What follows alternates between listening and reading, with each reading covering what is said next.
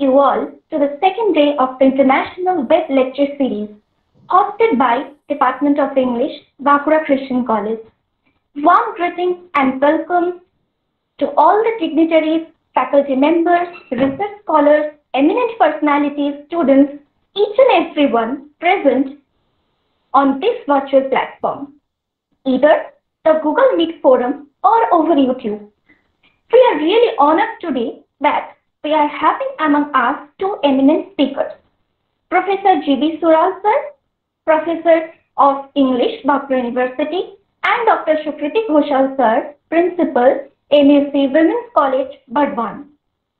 Before I request Professor G.B. Sural sir to go ahead with his deliberation, may I request Professor Shivajyoti Karmukar sir, Assistant Professor, Department of English, Bakura Christian College, to formally introduce him. Over to you, sir. Thank you, Riyanka. I feel privileged to introduce my teacher, Professor Gautam Buddha Sural, Professor, Department of English, Bakura University, who has been in teaching since 1990. He started his career as a teacher in Bakura Christian College in the Department of English. He went to Bristol University, UK in 2006 as a visiting fellow. In 2008, he joined the Department of English, Vidyasagar University, Midnapur as a professor. A year later, in 2009, he came back to his old college and continued to teach there until July 2015.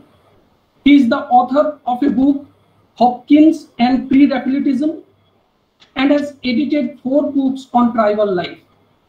He has presented papers in various conferences and seminars, and a number of his papers have been published in different national and international journals and books. His area of interest is Victorian poetry, Indian English literature, and tribal and Dalit studies.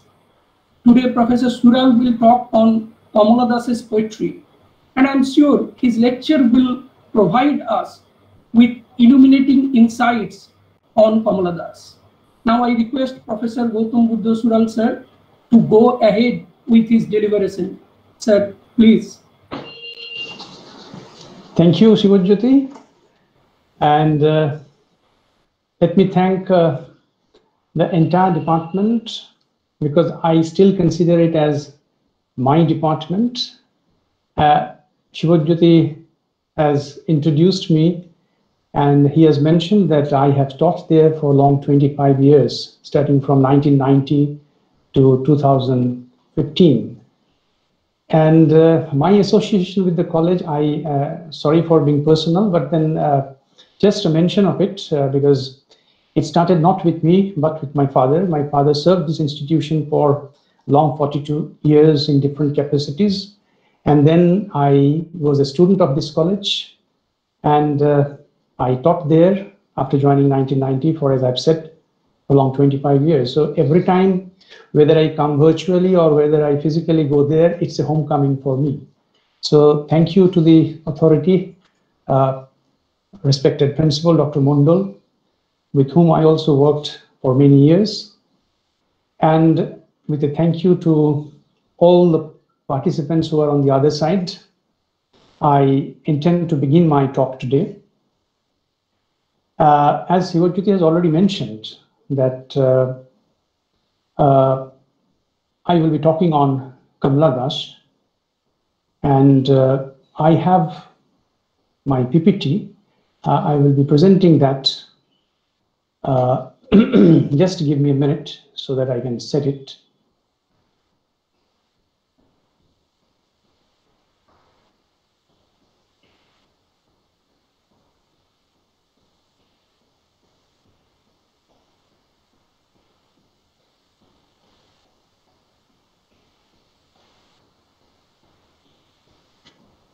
Yes, 1 minute.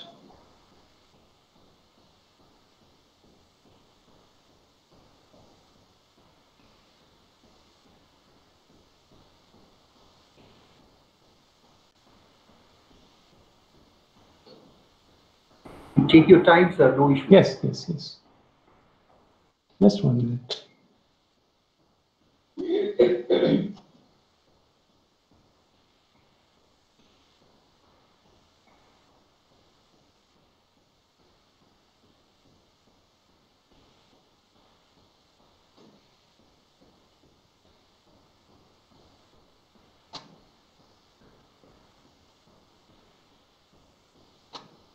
Can you see the on screen the title? Come in, sir. Can you see that? Hello? Yes, sir. Yes, you can see that. Okay. It's Okay. visible now. Okay. So this is the title, Beyond the Personal, the Collective Consciousness in Kamala Das's Poetry. Now, before I enter into the presentation of the paper proper, let me talk about the structure that I have meant. Actually, I have divided my talk today into 3 parts. In the first part, I begin by pointing out the difference between the confessional I, that means the I that we find in confessional poetry, and the I which we find generally in lyric poems or lyric poetry. And then I will briefly focus on the critical reception of Kamala Das as a confessional poet. In the second part, through an analysis of some select poems, and I have selected mainly poems which talk of conjugal love or the dissatisfaction of conjugal love, whatever. So in the second part, through an analysis of some select poems, I would try to ascertain the confessional nature of her poems.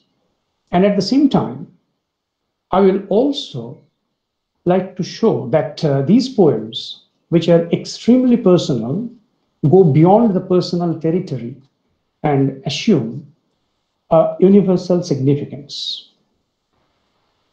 In the third or last part, I would try to address the controversy regarding the fidelity or the faithfulness of the experiences that she describes in her poems. Side by side, I would also try to reconcile the persona and the person, meaning the person who is behind the creation in Kamala Das's poetry. The controversy actually, that is what I will be talking in the third part, the controversy actually further proves that her poems go beyond the personal level. She talks about role-playing. I will be quoting her own words because I think many of you know that she talks about all these things, about role-playing, manipulation, using mask, and these strategies help her to masquerade her own experiences and talk on behalf of others. So this is the general structure that I have framed. And now I come to my paper. And I would like to begin my talk by quoting a very short anecdote from an article, Lying for the Sake of Making Poems. So it's very interesting.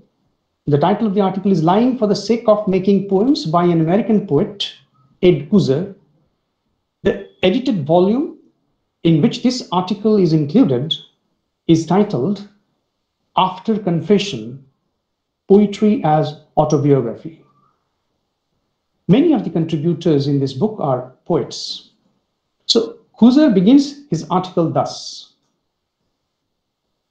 and I have shown it on the screen, you can read it. I once knew a husband and wife, both aspiring poets. He had a young son from prior marriage whose face was badly scarred. One evening, the stepmother showed me a poem in which she described her husband's first wife cutting the child in a drunken rage. Horrified, I asked, "Did that really happen?" And she answered, No, it was an innocent accident. I just thought my version would make a better poem. That's how Cusa begins his paper, his article. So whether such manufactured or manipulated incidents should be used by a poet, particularly in case of confessional poetry, can always be debated. As the writer of the article has debated in his paper, he himself has debated this issue. In confessional poetry, the I or my is often understood by the readers as the real self of the poet. But in a lyric poem, the poet's use of the first person does not necessarily refer to the poet's own self. The I in such poems may be a persona other than the poet, the experience of whom the poet is writing about. In such cases, the first person pronoun transcends the personal boundary. Sometimes the I becomes a universal persona, a representative I. I'm reminded of Tagore's short poem, which many of us have read. The title of the poem is The Miser, the Bengali of which is Kripon. And the poem begins with these words, I was begging from door to door. The I here is obviously not the poet, but a representative I who stands for every man. In lyric poetry or romantic poetry, this is perfectly acceptable. But the I in confessional poems is believed to be the voice of the poet who, the readers expect, is narrating his or her first-hand experiences. Any departure from this general norm raises questions about the nature of confessional poetry. So, before entering into a discussion of Kamala Das's poetry in some detail, I'd like to talk briefly about the position of Kamala Das in Indian English poetry. She is generally regarded by critics and poets as a confessional poet. In fact, she is the first woman in Indian English poetry to be labeled thus. She is also perhaps the most controversial poet whose experience, as she has narrated in her poem and autobiography, often contradicts her real-life incidents and happenings. We will come to that, as I have said, in the later part of my talk. The first important critic, I will be very brief here in mentioning the critics who have categorized her or labeled her as a confessional poet. So the first important critic to note Kamala Das as a confessional poet is K.R. Srinivas Iyengar. In the second edition of his book, Indian Writing in English, published in 1973, he places Kamala Das in the chapter under the title, The New Poets, and observes that she is the most aggressively individualistic of the new poets.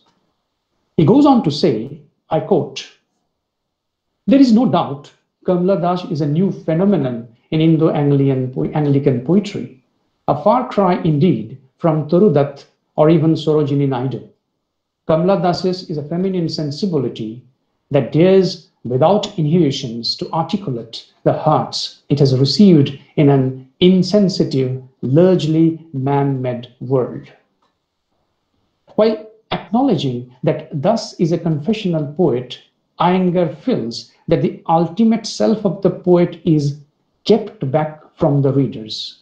So my emphasis is on this particular phrase, kept back.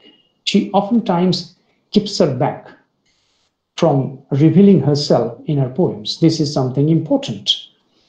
In 1981, Anisul Rahman, in his book, Expressive Form in the Poetry of Kamala Das, points out the direct and uninhibited manner of expression in Kamala Das's poems. So you can see what Iyengar says and what Anisul Rahman says. Both of them agree to the point that Kamala Das's expressions are absolutely uninhibited. So Iyengar says, after regarding her as a confessional poet, I quote, Kamala Das, among all the poets in the confessional genre, stands in splendid isolation owing to her eminently personal note.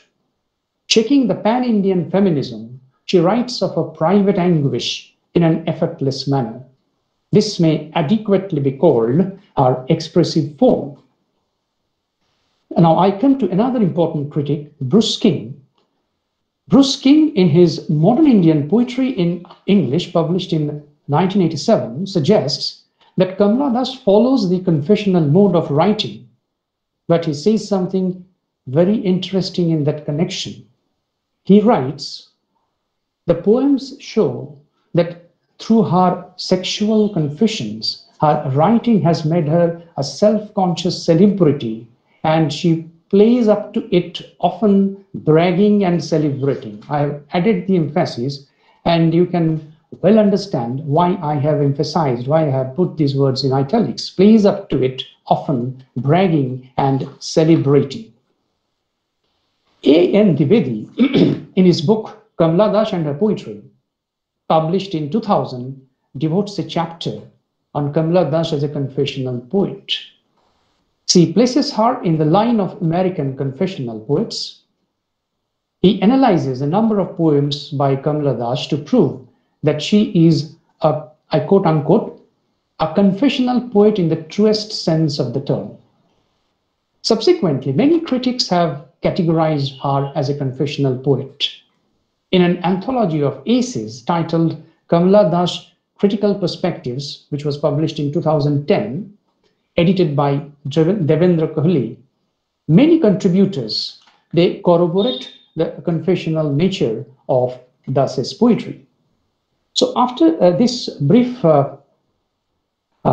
discussion on Kamala Das as a confessional poet, as she was appreciated by critics of Indian English literature, I now come to the second part, where I will be mainly talking about a few poems related to married life, related to love in married life.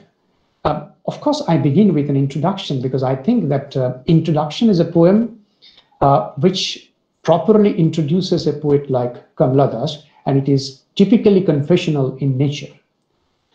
So I begin by referring to composition.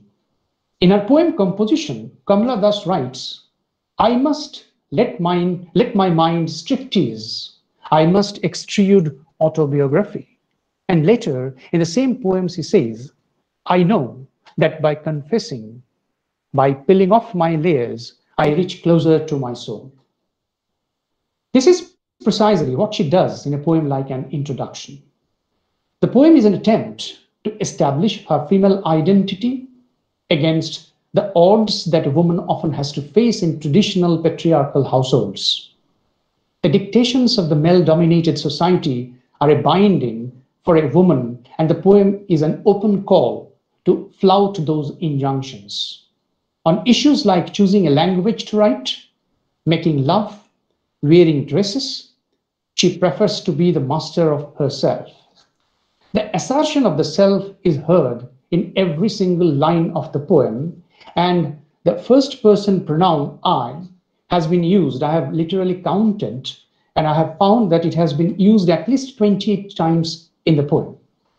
In the last 8 lines, the I gets drifted from the male egotistical self to the speaker to give a message to the patriarchal society, to the patriarchs, that the woman is not ready to play the second fiddle. Rather, it is an emphatic reversal of the male I. If the male can boast of his ego, the woman also can flaunt her own identity.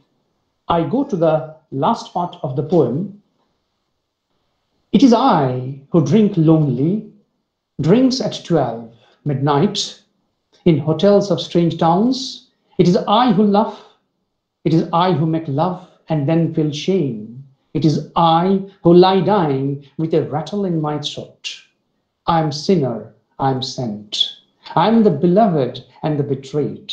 I have no joys that are not yours, no acts which are not yours. I too call myself I. So you can understand, this is, if you count again, you can find that at least 10 times in these last 8 lines, the I has been repeated. The speaker in the poem is confessional and at the same time powerfully expressive of her choices. The reader also feels that she is speaking on behalf of women in general. I'd like to focus on Kamala Das's poems, as I have said, on conjugal relationship, to show that the experiences narrated in those poems are personal, and yet they can be the story of any woman subjugated by the male power in day-to-day family life. The confessional tone in these poems is unmistakable.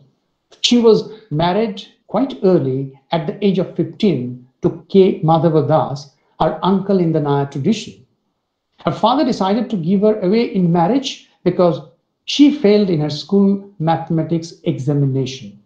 Now, at this point, I would like to stop and point to Kamala Das's own opinions on this decision of her father, which, like many of her opinions expressed during her personal interviews at different times, contribute to her becoming a controversial figure as a confessional poet. In a book titled The Love Queen of Malabar, Memoir of a Friendship with Kamala Das by Merrily Wisborne, the author records Kamala Das telling her that her father became furious when she could not pass in the mathematics examination. His face turned purple in anger, and calling her a dunce, he shouted her, I quote, Kamala Das herself told them to Merrily and her father, I quote, you have disgraced our illustrious family. I will not educate you further. Now it will have to be marriage. What else can I do with a girl like you? Unquote. And now these words Kamala Das herself says, and this very Kamala Das, in an interview with P.P. Ravindran, said earlier, I quote now what she said to P.P. Ravindran in that interview, I never got anything beyond 20% in arithmetic. Then I stopped studying. Or rather, my father felt that I should stop studying and turn to marriage and domesticity. That was a great blessing, because I think education is full of things that are of no use to you in real life. Education dumps a lot of junk into the minds of people. It is difficult later to throw that junk out and become a clean person. I think I escaped all that, and this definitely has helped me as a writer. So the contradiction is very obvious. What she said to Merrily Wisborne and what he earlier expressed to P.P. Ravindran during an interview, they contradict each other very clearly. Her observation to P.P. Ravindran can very well be a commentary on the education system that we are into, but that is a different thing. So the marriage initially appeared to her as unimaginative, and it meant to her a sort of loveless domesticity. There was a great age difference between Kamala and her husband. She was 15 and he was 35. In her poem, The Old Playhouse, the speaker expresses her disappointment as a wife in no uncertain manner. She says, see the lines, you dribbled spittle into my mouth. You poured yourself into every nook and cranny. You embalmed my poor lust with your bittersweet juices. You called me wife. I was taught to break saccharin into your tea and to offer at the right moment the vitamins. Cowering beneath your monstrous ego, I ate the magic loaf and became a dwarf. I lost my will and reason. So the speaker entered the marital relationship with the expectation to discover her own identity. Instead, she was made subservient to her husband's wishes. The speaker compares herself to a swallow. As you read the poem, it begins with that. The speaker compares herself to a swallow who was tamed by her husband to fit into a routine of drab domesticity. She was lured into a passionate and spontaneous relationship, but ultimately what it came down to was a mere repetition of drab dull domesticity. No trace of love that she expected is felt by her now. Rather, what remains is the stale smell of a toxic relationship.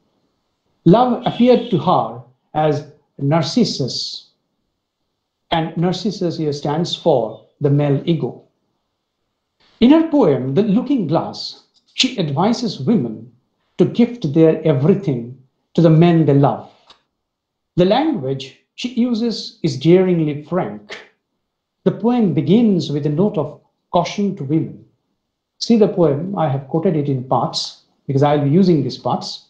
The poem begins with this: getting a man to love you is easy. Only be honest about your wants as woman. The woman, while loving a man, must not surrender her individuality. Her identity as a woman, she should always remember. In the lines that follow, she portrays women in sexual stereotypes, equating women with passivity and weakness, while the male is represented as strong and active. See the lines? Admit your admiration. Notice the perfection of his limbs, his eyes reddening under the shower, the shy walk across the bathroom floor, dropping towels, and the jerky way he urinates, all the fond details that make him male and your only man. But there is a note of irony which pervades the entire poem, particularly when she says, your only man. In love, the body is not the ultimate. She must aspire something beyond the endless female hunger. This phrase is used in the poem, the endless female hunger. When the acceptance of male domination in patriarchal society is revealed through words like gift him all, gift him what makes you woman, the sad consequence of blind submission to the husband may rob the woman of her independence, which may incapacitate her in leading a single life in the absence of her husband. The last few lines confirm this note of irony, as these lines point to the ultimate fate of those women who let themselves submit to male desires meekly and without any protest. I quote the last lines: a living without life, when you move around, meeting strangers with your eyes that give up their search, with ears that hear only his last voice, calling out your name and your body, which once under his touch had gleamed like burnished brass, now drab and destitute.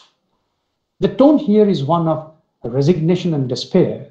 Women may have to face, even after satisfying the desire of the males, destitution and despair, if they are not aware of the inner spiritual needs which may sustain them when faced with a life without a male beside them.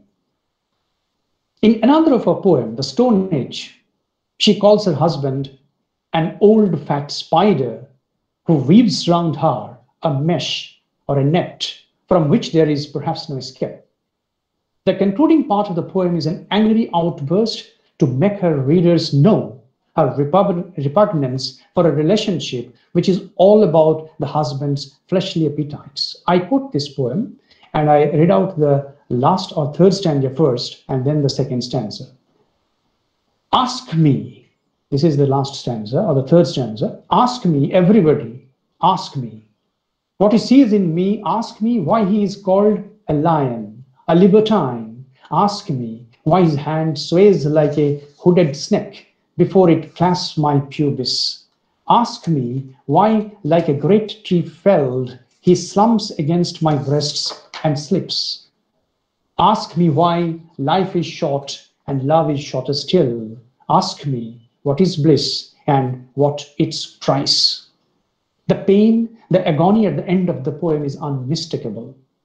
The emotional aridity in the speaker's marital life often encouraged her to enjoy the company of people of her own age.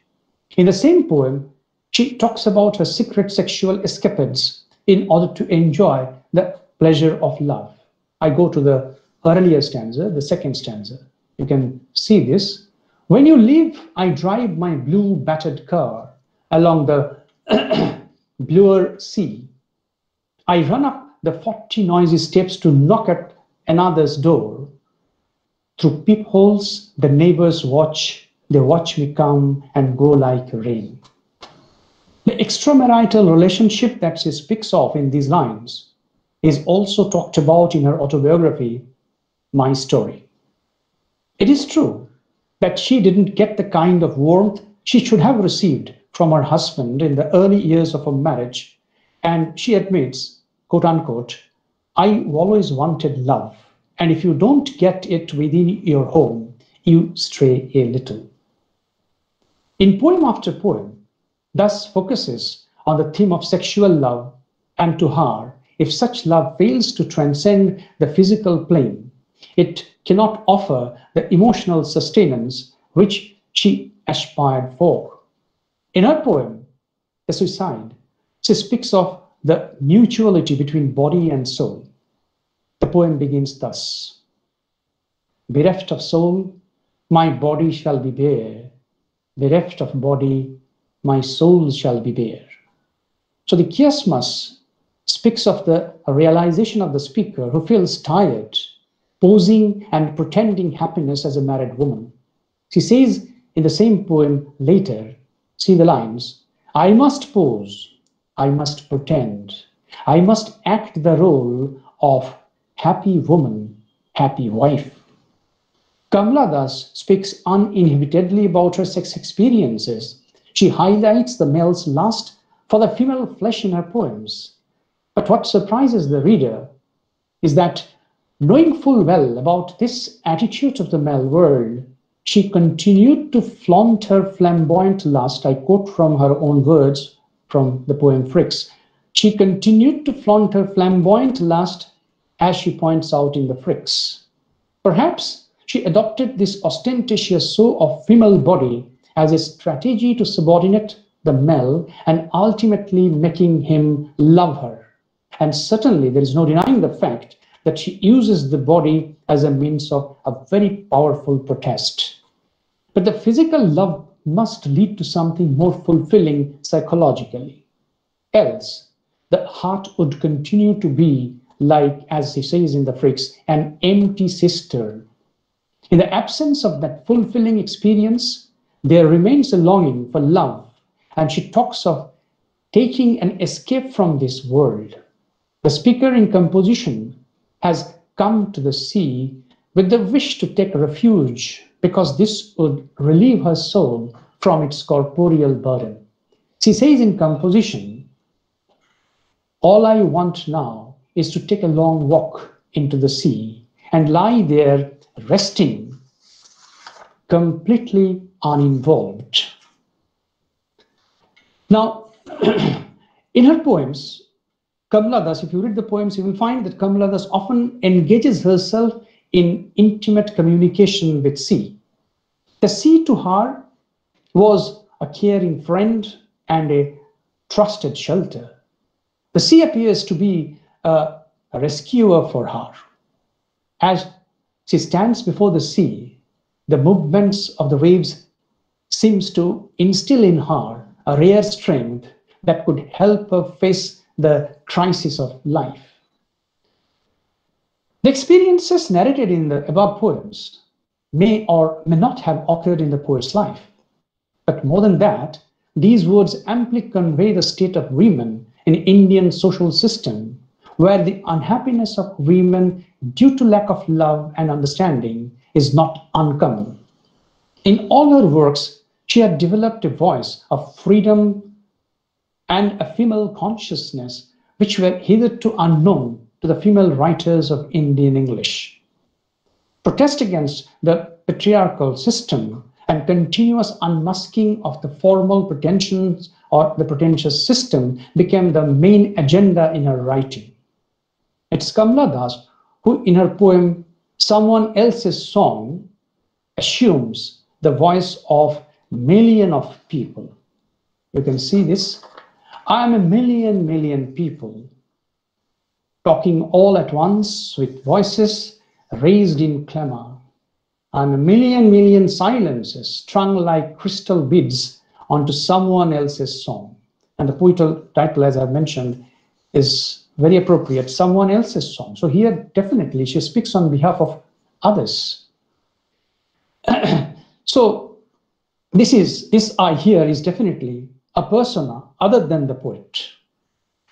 In an interview with P.P. Ravindran, which I have already mentioned, in that interview, which was published in Indian Literature issue of May-June 2009, thus makes her stand clear. If I feel that my life is inadequate in some areas, I try to fill that. I try to perfect my life by adding things which may not really have happened. See her own words. Absolutely clearly she says, I try to perfect my life by adding things which may not really have happened. But for me, they are real. They have happened. That is why, sitting here in this armchair, I can still write of murders or of brothels. Many people come here and ask me whether I have ever been to a brothel to write about brothels. My answer is no. One does not have to visit brothels to write about them. We often hear people talking about adding fantasy to reality. Reality is very drab. It is as drab as white khaddar. Right. So, Kamala Das, she always felt that women in general, they have no space of their own. They have hardly any active role to play in the family because the home is that of her husband. The money that is spent to run the family is earned by the husband. The surname that the children use, that is bequeathed to them by their father, and even the wife after marriage in traditional Indian system, she gets the surname of her husband after marriage. So all these issues in her contemporary society made the woman or made the women in general spaceless entities. And in this connection, I may quote the words of Gloria Steinem, which may explain the stance of Kamala Das. I could not get the original source of Gloria Steinem. She is quoted in another book, so it's a secondary source that I've used, but the words are very appropriate here in this connection. Gloria says, women of every race are the only discriminated group, with no territory, no country of their own, not even a neighborhood. In a patriarchy, a poor man's house may be his castle, but even a rich woman's body is not her own. Somewhere in our lives, each of us needs a free place, a little psychic territory. Very important words, very relevant words. Now, according to Jayakrishnan Nair, another very important critic of Kamala Das, Das's personal crisis goes beyond her individual self and becomes universal. Our protest becomes a protest of all women suffering the same plight. So the next quotation is from Jayakrishnan Nair, and the name of the book is Cutting Edges, Biology of Experience in the Poetry of Kamala Das. Nair writes, Kamala Das as a feminist poet realizes the personality crisis of the Indian women strategically perpetrated and perpetuated by the unbending patriarchal traditions, and she violently reacts to these situations. In the characteristically unrelenting Indian socio-cultural milieu, where any surface commotion does not percolate very easily, particularly when it is against traditions and conventions, thus makes a poetic revolt by way of introspectively pondering upon the unfortunate state of existence in which Indian women conduct themselves. So these words clearly indicate that thus as personal experiences are experiences of every woman. Our poems may describe incidents and events which might not have occurred to her personally, as she has already confessed, as I have already pointed out, but she assumes the role of a common Indian woman and narrates such experiences with surprising fidelity, which make them appear as if they have happened in her own life. Now, I.K. Sarma, in his article, The Irony of Sex, that gloss or the Tikud, a study of Kamala Das, he points out that Kamala Das was a representative voice of protest, speaking on behalf of the common Indian woman. Much like Nair, Sharma says in the same vein, these are the words he says, her chief contribution to modern Indian poetry is not only the stunning frankness she betrays in every line she writes, that is her chief distinguishing mark, no doubt, but also in making public a vast fund of agonies and information regarding woman's psychic experience that lay hidden for ages in the private female sector. She throws the unholy sanctum sanctorum open and esses out in all caustic details in full public view. So with these words, I come to the end of my second part. And now in the third part, I will talk about the controversies or the self-contradictory revelations by the poetess herself. So there is no denying the fact that if one were to make an idea of Kamala Das's relation with her husband from a reading of her poetry without having any access to her own words, in a number of interviews, they might think that the marriage was a failure and she has been an oppressed soul throughout her married life. But by her own admission, her husband was the greatest support behind her literary activities. She might have suffered, as I have pointed out already, some emotional or psychological setbacks in the initial days of a marriage. But that the marriage turned to be a positive and productive one is clear from her own words.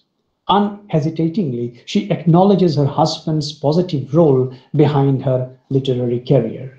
She says, I quote, "If my husband had not been sympathetic to some degree, I would not have been a writer at all. I know of women who decided to become writers or artists, but then changes their mind later because of the interference from husbands. Mine not only turned all away, but welcomed. He took some pride in my writing, which was a great help to me." Her utterances in her poems, as well as my stories, may be rhetorical and sensational, but there is scope to doubt about the confessional nature of such writing. As we have seen already in many of her poems, she talks about her dissatisfaction about having sex with her husband or other male partners. Such experiences often made her feel spiritually deprived. M. Prova, in her book, The Waffle of the Toffs, a socio-cultural critique of Indian writing in English, published in 2000, comes down heavily on Kamala Das. She criticizes thus for sensationalizing the readers with her sex-loaded poems. She writes, I quote, this is the book, "So when the sex-loaded poems of Kamala Das were open to the public, both reviewers and pedagogues went gaga over them with rave reviews. She became an unprecedented literary curiosity, marketing her salacious commodity with elan. From the traditional romantic stuff of Sarojini Naidu, the bedroom birdcity, Badistry, was a real change for the hungering Indian male. All her outpourings bottom to the pelvic region, which readily becomes a talking point in a cocktail circuit." And then she's almost dismissive of some of Das's poems by pointing out that Das became overnight the paparazzi's dream girl, so to say, one who preempted Sobhade in verse, purveying the scarlet carnalities of the bespoke. Several of her poems are puerile adolescent fragments which should not have been published at all. Now, interestingly enough, when Kamala Das was asked about her being compared to Sobhade, she denied such comparison. She, on the contrary, harped on the spiritual aspect of her love which caters to the psychic needs of a woman. She told in an interview, "Sobhade is different. Sobhade writes about what probably she enjoys. I may have written about love affairs, but I have not glorified lust. There was nothing obscene about love. My love was fashioned after the love of Radha and Krishna. And you know, there are several poems on this Radha and Krishna myth. There is something very beautiful about love. I cannot think of it as something horrible. According to K. Sachidanandan, Kamala Das's voice was feminine to the core, and it is confessional in nature. The voice spoke uninhibitedly, as all the critics say. Sachidanandan also repeats this. The voice spoke uninhibitedly about woman's desire, and in her poetry, one finds an unending search for true love. But Kamala Das did not like to be called a feminist and stands out against the Western concept of feminism on the ground that it is anti-male. In her own words, feminism, as the Westerners see it, is different from the feminism I sense within myself. Western feminism is an anti-male stance. I can never hate the male because I have loved my husband and I still love my children who are sons. And I think from man's masculine company, I have derived a lot of happiness, so I will never be able to hate them. So feminists for her, as he said in another place, they are a strident lot and they act as if they dislike men. So such contradiction pervades the poetry of Kamala Das. She had rebelled against aspects of female experience, which perhaps she had never personally known. When she was asked about the veracity of her experience of having several relationships with other males, she did not quite deny it and added, I quote, "I was a very young, attractive woman, and I don't blame the men who fell for me. I enjoyed it. That was the season for loving, and I was young." Unquote. This is again from her interview with Sobha Warrior. And then side by side, she also points out that her husband was very understanding. She says, he didn't want to go to theater or for a drive. So he would choose a very harmless looking young man and asked to take me out. No complications. It was not as if I was leading a wicked life. If I were out, I went out with my children too. We all had a good time. So she always talks about the hiatus between the body and the soul or the spirit. How far the spiritual indiscipline about which she writes in her poems was her own experience may well be questioned, because she says that in her poetry, she often role plays. With these words, I started my talk, that she mentions role playing. She talks about manipulation. She talks about wearing a mask, all these things. So she, in her poetry, often role plays. She says that, I quote, "Sometimes consciously, deliberately, I would even adopt a kind of role because I wanted to write about such a person." Unquote. And in this connection, I would again like to go to another essay. The title of the essay is very interesting, Kamala Das, The Pity of It, which is written by R. Raphael, and it was published in Indian Literature, Volume 22, 1979. And the author points out that one's marriage is not the same as one's experience of marriage. That's what Raphael points out, talking about the way Kamala Das deals her themes in her poems. He says that one's marriage is not the same as one's experience of marriage. What he means is, what the author means, Raphael means, is that the person who suffers and the person who writes about the experience of suffering are not the same. He concludes his essay by pointing out that Kamala Das fails to effect a detachment between these two aspects, and that, according to him, has proved disastrous to her poetic art. These are the words that I have quoted from the essay, has proved disastrous to her poetic art. So, but then Kamala Das again says that she, in an interview, that she uses the device of manipulation, and according to her, an author can manipulate the thoughts of her readers. Manipulation is not always a bad word, as he says. And then, as I have already pointed out, that the confessions as she herself says, are at times a mask to hide her real life experiences. So she is confessional, and yet her poems are often miles away from being self-revelatory. What she experiences and what she writes are often hard to reconcile, and perhaps she is able to maintain a facade of being confessional through this dichotomy between her experience and her expressions. I go back to Sachidanandan's essay. I have already mentioned K. Sachidanandan. So in his article, Redefining the Genre, Kamla Das, published in Indian Literature in 2009, he regards her as an iconoclast. Quite appropriately, Sachidanandan regards Kamla Das as an iconoclast and says that, quote unquote, it is safe to view all her works as part real and part fantasy, as she was adept at genre crossing. Right. So as I come to the conclusion of my lecture, I would like to just show you in some more slides, 3-4 slides, the words of Jayasuriya Das, the youngest son of Kamla Das. He wrote these words in answer to a brief questionnaire which was sent to him by Dr. Shantanu Saha, a teacher now teaching as an assistant professor of English at Vivekananda College, Bardhaman.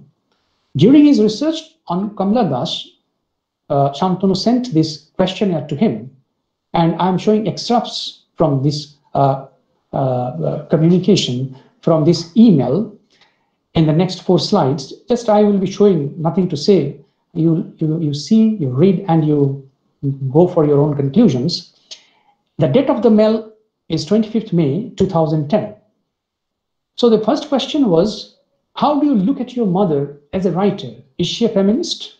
So these are the things that we have discussed. As a feminist, or we have mentioned briefly about Kamla Das, as a feminist, as a confessional writer, her relationship with her husband.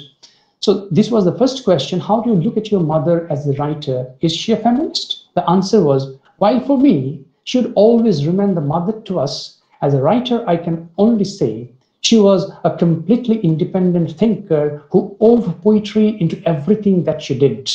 I don't believe she was a feminist at all. I think she earned this, since she was probably the first woman in the country who dared to call a spade a spade.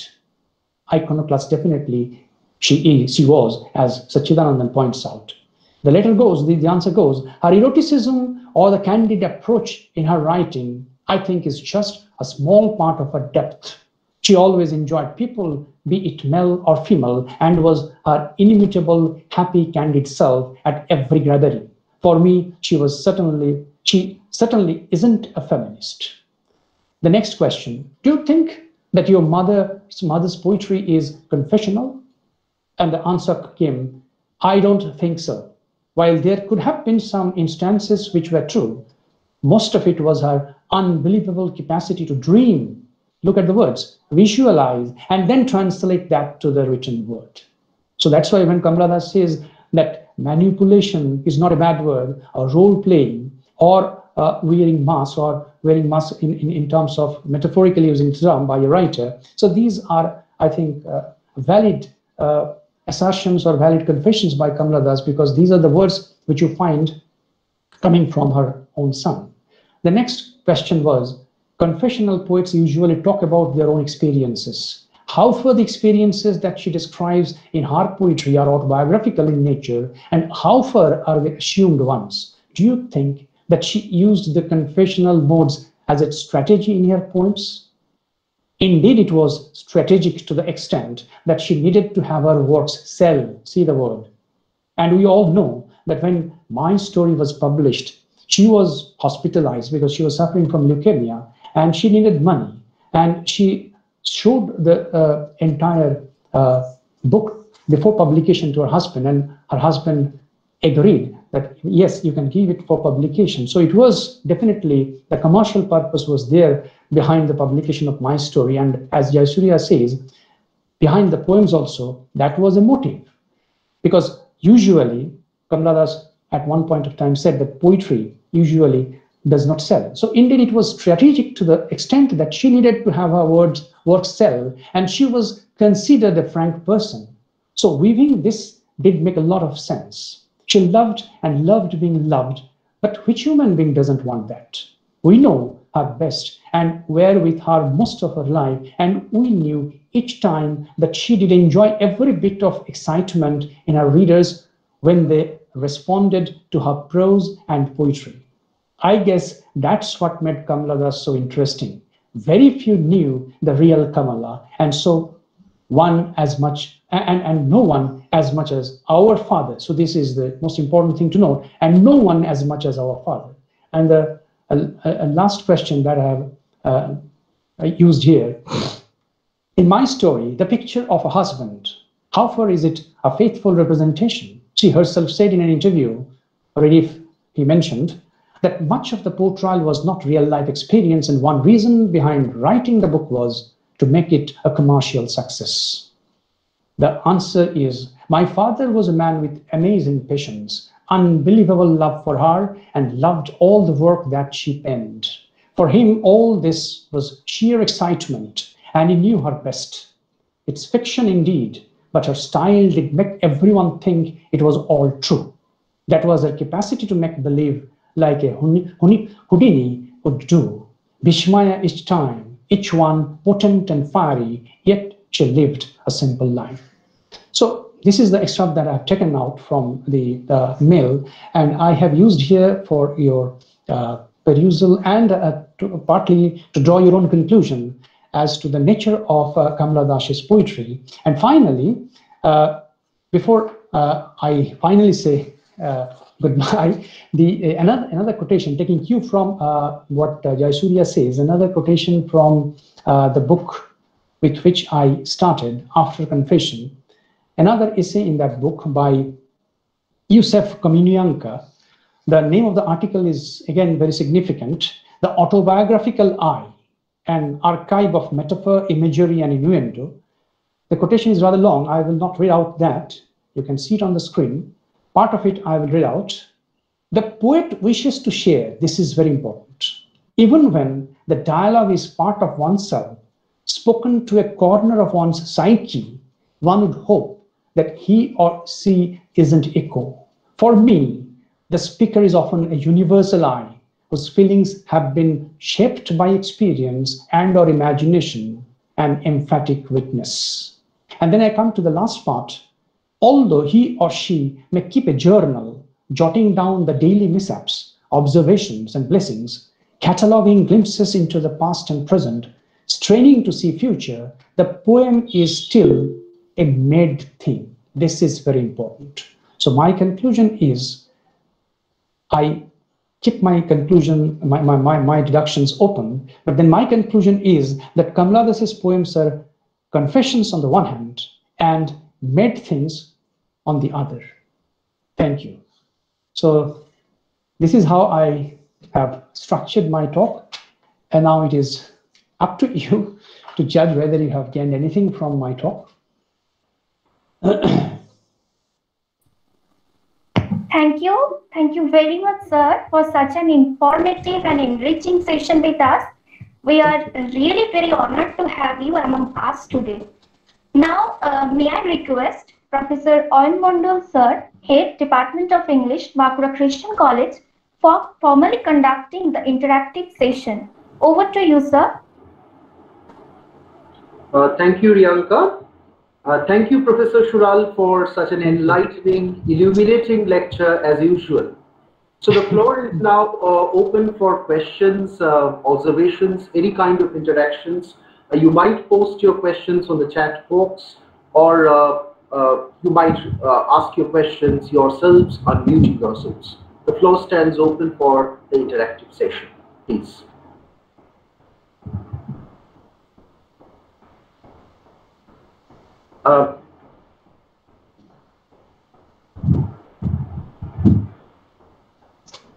I find one of my colleagues, Taposh Das, he has posted a question, Faculty, Department of English, Bankura Christian College. Sir, is there a gap between what is revealed in every confessional poetry and the poet's own experience, or is it merely the feature of Das's poetry? That's his question, sir. Yes, yes. A very pertinent question, definitely, because the way I have presented, it may appear that it is the unique feature of Das's poetry. Poetry, definitely, because it is part of literature, part of art. It involves imagination. It involves creativity. But particularly if we talk about the American confessional poets, because the term is in vogue, though confessional poetry was there. If you go for the Indian English tradition or Indian poetical tradition, it was there much before. But then usually the term confessional poetry that has been in use since the American group of poets popularized it. And in their poetry, I think they are their revelations. They are much more, I think, faithful in terms of their personal life, which in case of Kamala Das is not. That doesn't mean, and I partly agree with you, that nothing can be incorporated other than personal history in confessional poetry. But Kamala Das is a unique phenomenon because no one else, in the sense that no one confessional poet, I think, self-contradicted in this way. That actually creates at times the confusion, that actually creates at times the controversy. And we know that she always enjoyed this. So that is what I feel. Thank you, sir. I think Taposh sir has satisfied you enough with his answer. There is another question from one of our second semester, UG second semester students. Although Kamala Das denied to be called a feminist, should we not consider her as a feminist poet, as she in her poetry speaks about adversities and dependencies of women in patriarchal society? Yes, yes, definitely so, because the critics I have quoted, some of them has categorically pointed out Kamala Das as a feminist. So whatever may be her opinion, the reader is very important, particularly in case of poetry. When you read a poem, we form our own opinions. That is true of all literary pieces, whether it is a drama, whether it is a novel.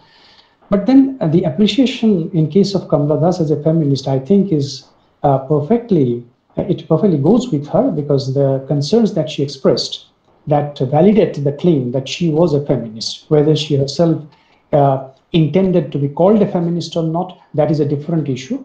But the issues definitely enable us, the way she has dealt these issues in her poems, that enable us to call her feminist, and many important critics have termed her as a feminist.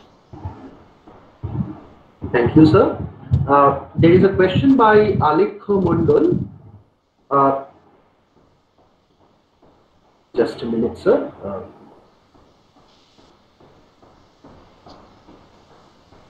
You can find there are a number of questions. Okay, there is a question by Alekha Mondol. Pramod K. Nair, in his book Post-Colonial Literature, an introduction, writes, and Nair is quoted, among Indian writers, Kamala Das was one of the first to move towards a feminist vote in a conservative and patriarchal society to discuss sexuality, unquote. How far Das could be considered as postmodern in the articulation of the female desire? I am not very sure whether she could be called a postmodern poet, but as far as her expressions are concerned, they are very frank, and I have mentioned that at times they are daringly frank. The way she is using the language, she has actually, as I have quoted, I think, where it is pointed out that she has broken that unholy sanctum sanctorum by the way she is using the language in her poetry, the way she is expressing feminine sensibilities in her poems. They definitely go much ahead of his time. And even when today we read Kamala Das, at times we feel shocked, because there are readers even today who, if exposed to Kamala Das's poetry for the first time, although there are poets in the line, so many poets, for example, you can talk about Meena Kandasamy and other poets who has come on the line of Kamala Das writing confessional poetry. Still, Kamala Das's poetry, I think, is quite ahead of our own time, and it is, I think, still ahead of our own time, when even when we are living in 21st century, we are yet not very open to the freedom that we should give to the feminine sex or the female sex, right? So I'm not yet, I cannot answer with certainty that Kamala Das can be called postmodern or not, but then definitely she is much ahead of her time, and her use of language, that is definitely something which startles us even today. Thank you, sir. There is a question from your good old friend, Dr. Shorvani Banerjee Mukherjee. She asks, is the role-playing of Kamala another, she must have meant, compromise to patriarchy, as Ashapurna Devi had also confessed? Role-playing as compromise? Yeah. Actually, I'm referring to Ashapurna Devi's short story Abhinetri, where she had sort of confessed how women have to play roles and compromise their independent thought. So, would you say that Kamala's role playing was similar to that, or was it just another way of, presenting her individuality? Yes, I would go for the second, because Kamala Das says role playing. In case of Kamala Das, role playing is actually assuming the roles of many women who were part of the suffering lot, and at the same time, role playing is a way by which she can voice her protest in a very candid, in a very frank manner. So role playing in this sense is, I think, not a kind of compromise, as you say that Ashapurna Devi has pointed out. Here, role playing is actually a kind of strategy on her part to protest against the patriarch or the patriarchal society. Hello. I have Hello. a question, sir. Yes. I have a question, sir. Yes. I'm Dilip Mishra speaking to you. Hello, I'm Dilip Mishra. Yes. Hello. Yes, please, welcome. Dr. Mishra, please go ahead. You were speaking about the fact that he is quite bold in his expression and he's a feminist. But do you think that his bold expressions of some sexual images sometimes verges on banality of art? Sorry, last part of the question. Banality of? Sir, you are not perfectly audible. So may I request you, sir, to post your question on the chat box? Okay, I'm using this one. Hello, sir. Yes. Okay. Now Can I speak to you? Yeah, please, sir. Please. Yeah. He's quite bold in his expression of his feminist rights and values. But in doing so, and in expressing his feminist rights, he has expressed some sexual imagery, which sometimes verges on the sensuality. Do you think that his bold expression sometimes makes his art suffer as an artist? Makes her what? As? Hello? Last part. Suffer as an artist? No, I don't think so. I don't think so, in the sense that... do you think that... Yes? I will continue, sir. You have understood my point. Yes. I don't think that the use of language by Kamala Das, as she uses the language in her poetry, that is in any way diminishing the merit of those poems, whether you look it from feminist angle, whether you take it look at those poems from the angle of a free thinker or as an independent individual, be a male or be a female. I think her utterances are very frank, and at times they are very disturbing, and this disturbance oftentimes is very hard to digest. So naturally, people at times, they criticize her, as M. Prabha in her book, she criticized her vehemently, but I think none of her poems can be regarded as something puerile, as something dismissive, right? So the language she uses is very bold, that to not used by anybody. And as I have pointed out as answer to the previous question, that even today it disturbs us. If we're not exposed to this kind of poetry, reading Kamala Das for the first time, we feel disturbed. Thank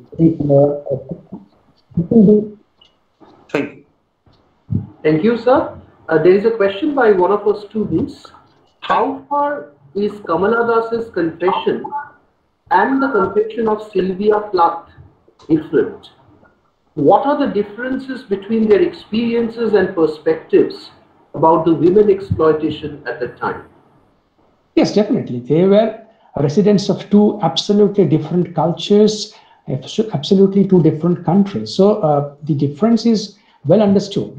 And as I have pointed out, that in case of Kamala Das, when this question was asked in an interview, I was asked this question by one of the interviewers, that why do you say that Kamala Das is an Indian variety in confessional poetry?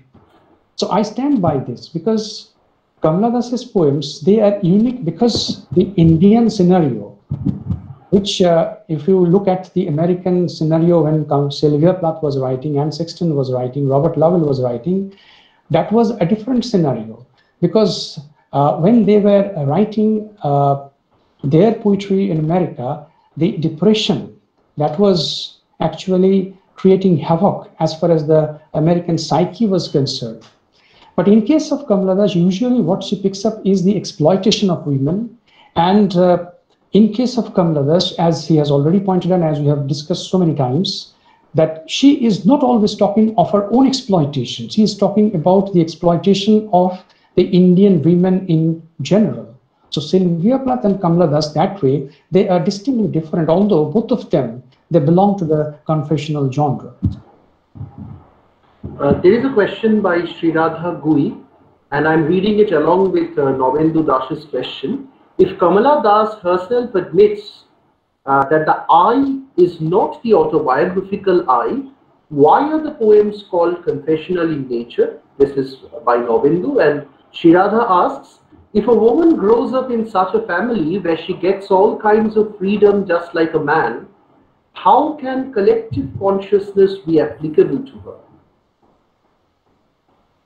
Okay, I come to Nabendu's question first, and then I would request you to repeat the question. Second one, the first one. But the second one, as far as the second one is concerned, I think I have kept my answer open. Whether you consider Kamala Das as a confessional poet or not, that is definitely up to the individual readers, their appreciation. But then the entire gamut of criticism, Kamala Das criticism, if you see that, you will find that many major critics, as I have quoted some at the beginning of my lecture, they have regarded her as confessional poet, because definitely some of the incidents which she is narrating, they are actually real life happenings in case of Kamala Das. That is beyond doubt. And as I have at the end shown you in the slides, the reply from Jayasuriya, her own son, he says that he does not consider Kamala Das as a confessional poet. So I think that is up to the readers to judge Kamala Das. She can be judged, I think,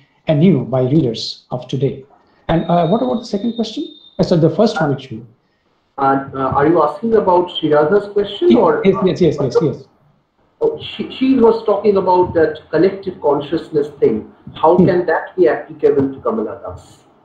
If she grows up in a family where she gets all kinds of freedom, just like a man, how is collective consciousness applicable to her?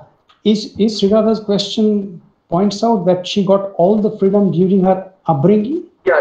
That's what. No, I don't think so. I don't think so. Kamala Das was not allowed any kind of freedom. That's why she was given away in marriage so early, at the age of 15. And that is the fate of Indian women in many villages even today. Girls are married below the age of 18 in many parts of India even today. So she did not grow up in a family which was liberal, which was allowing freedom And in an introduction, if you read that, you have definitely read that. So an introduction points to that she did not have any freedom, and that's why her protest, that's why her rebellion, that's why her revolt, right? So that's why it's a collective, because she speaks on behalf of so many innumerable Indian women, girls. Sir, I'll be taking two more questions. One has been WhatsApped to my number by Sanu Dangor, a PG student of Bankura Zila Sharadamani Mahila Mahavidyalaya. She was a YouTube viewer. An artist can't be categorized, and if it is done, then the essence and the intention of the author gets hampered.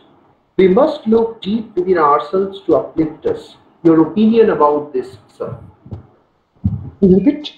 An artist cannot be categorized, and if an artist is categorized, as she means, the essence and the intentions of the author gets hampered. That's what she thinks. Yes, see, you think, and I think you think rightly, because Kamala Das herself defies all kind of categorization. As in case of her poem An Introduction, she says that she was against being labeled, she was against being categorized in any way. But then as far as an author to be categorized, this is the job of the critics, this is the job of the scholars. So they can't help it. They can't help categorizing poets and writers.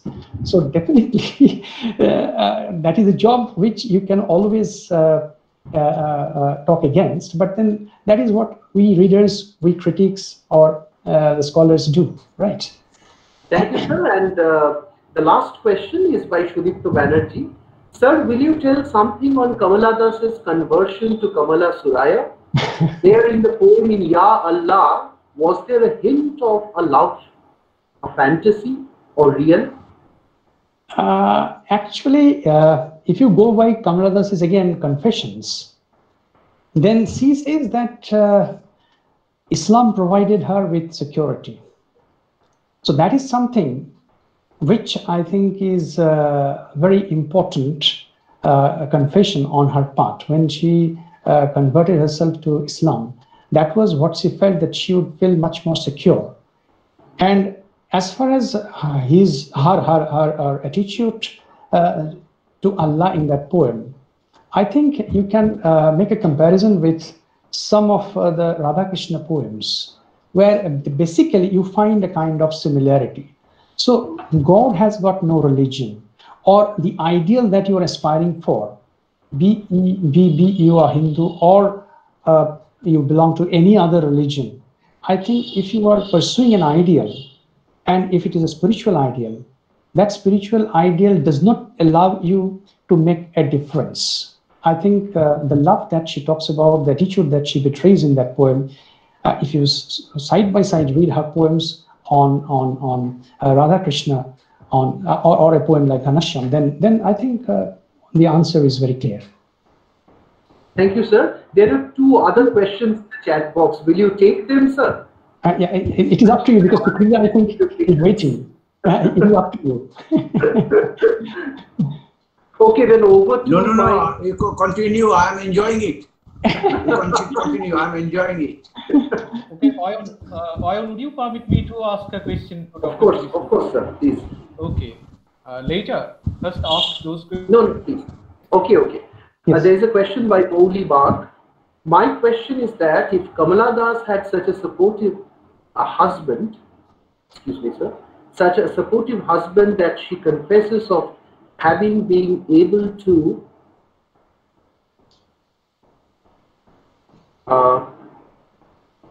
some problem. Anyway, my question is that if Kamala Das had such a supportive husband, there are some network issues, having been supportive husband that she confesses of having been able to be a writer or a poet of such a dignity and freedom, why do you think she had so many sexual partners as we could find in many of her poems? What was it that she was protesting against by all her adulterous relationships? Actually, she did not enter into any kind of adulterous relationship. Let me be very clear. If you read the interviews, she has categorically pointed out that these were as I have already mentioned also, I think, partly in my paper, that it was far from promiscuity. It was far from adultery. Enjoying love outside marital relationship, I think, can be the right of any woman. Now, when I talk about this kind of a love, this love is not necessarily physical love that she talks about or I am talking about, right?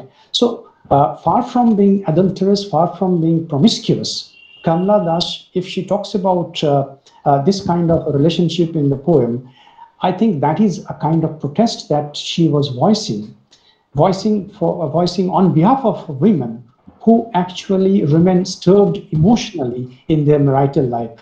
Perhaps that was at the initial phase her own experience. She was emotionally disturbed, maybe because of the age difference, maybe because the kind of relationship her husband wanted to cultivate did not materialize. So that may be one factor which was contributing to this kind of utterances. But then her motive was to point out that women, if males are free to enjoy, if you go for a reading of my story, you will find that she is talking frankly about her husbands being involved with maidservants in sexual intercourse. So, but then again, whether my story, what she says there, they are true or exaggerated, whether she's playing up to it, to borrow Bruce King's phrase, I'm not sure. But as far as her poems are concerned, the adulterous relationships, quote unquote, as you say, I think they are far from that, right?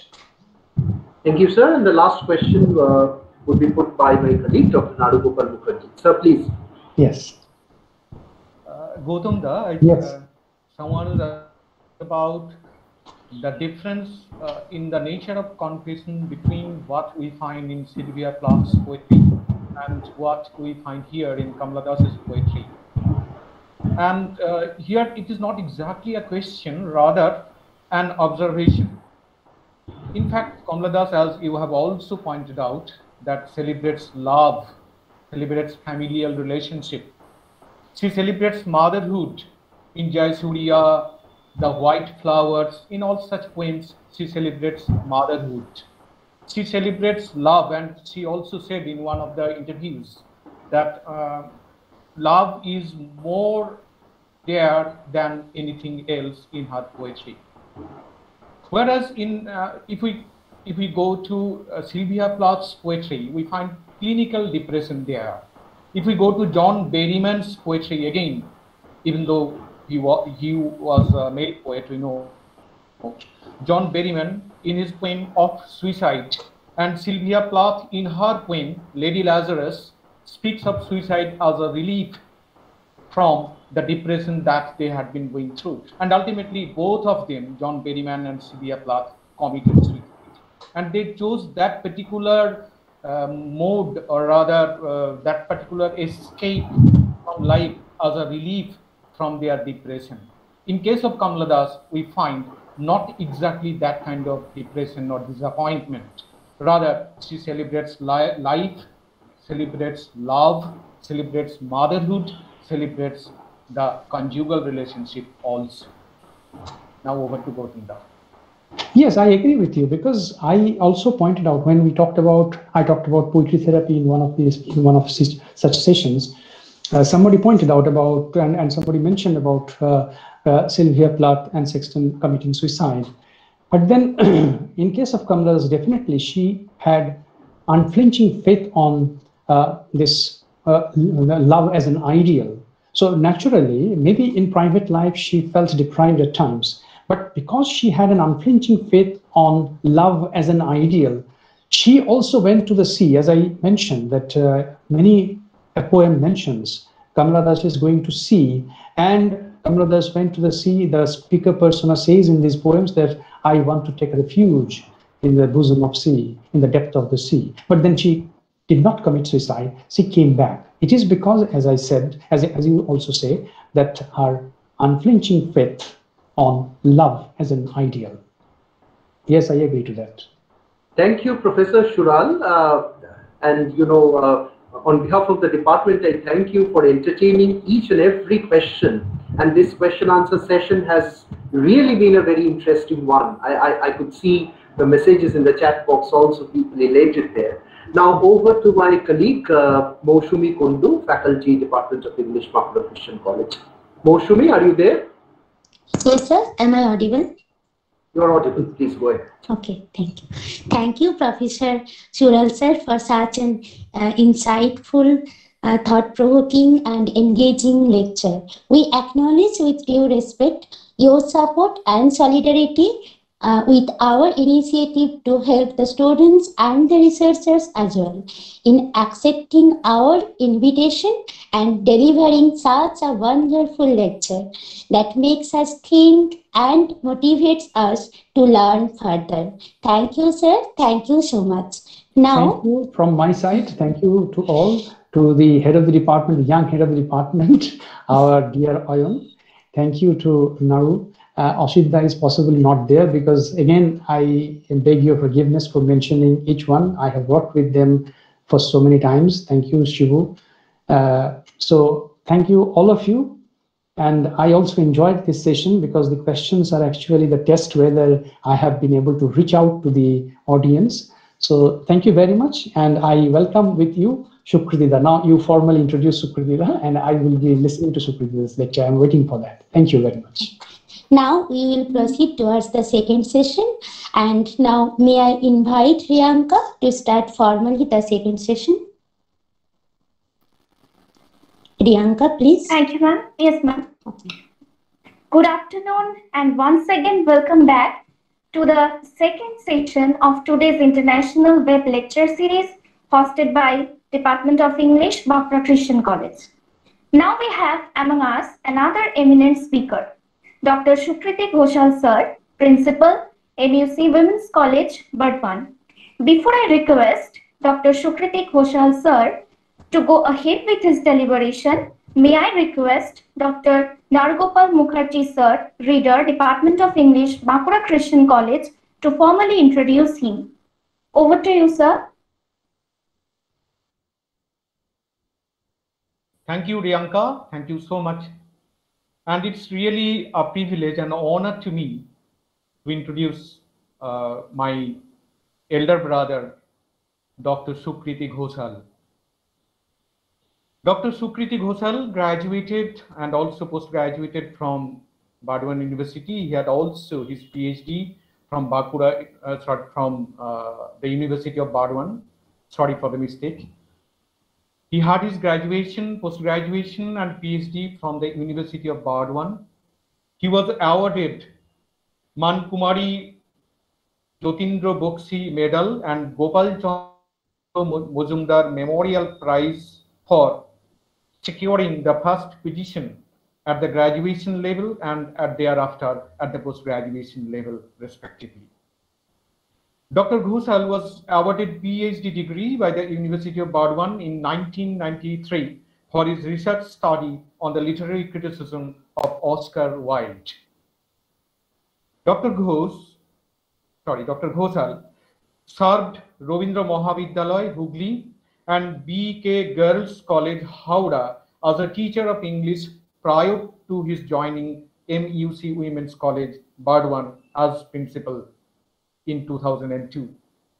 Dr. Ghoshal also served the Department of English, the University of Burdwan, for some years as a guest faculty. He has been recognized as a research supervisor, and 4 of his scholars have already been awarded doctoral degree by the University of Burdwan. Dr. Ghoshal delivered dozens of invited talks at a number of academic institutions of the country and also chaired academic sessions at national and international seminars or conferences. He is on the board of referees of 2 journals of repute. He has authored or edited 9 books, including the prestigious Jivanananda commemorative souvenir Abohman in 1999. He has published over 70 articles in English and Bengali, a few of these in well-acclaimed national and international journals.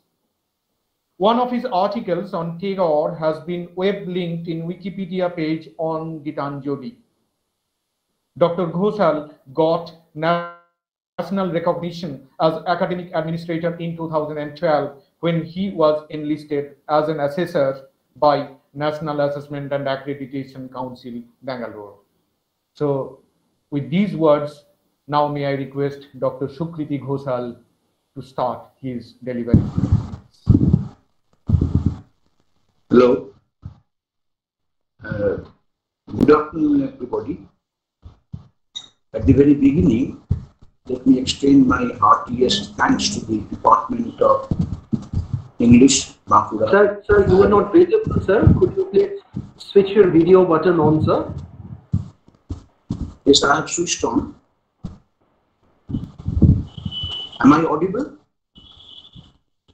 Am I audible? Sir, you are audible, you are not visible, sir. I don't know, I have switched on the... I can see Sukriti, and I can hear also. Okay. I don't know. Please go ahead, sir. Go ahead. Okay. Okay. Let me extend my heartiest thanks to the Department of English, Bankura Christian College, the principal and all the departmental colleagues for inviting me to this international web lecture series.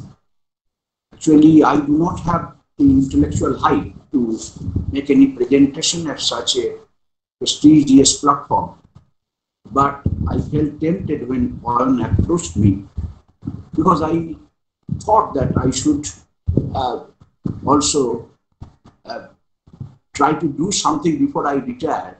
Now, within 3 months, I will retire, and this web lecture series, webinar as it is technically known, is a new thing that has come up during the Corona lockdown period, I think. And another thing is that since I am mostly preoccupied in administrative works, I seldom find any time to go update myself intellectually in a particular area which I pick up for discussion. Anyway, I thought that I should discuss Dr. Johnson's London because it is a satire, and these days satires are seldom read, especially the satires of the 18th century, which cannot be understood very properly, successfully, because they carry political undertone. I have, let me begin with a few words about how I have planned my lecture.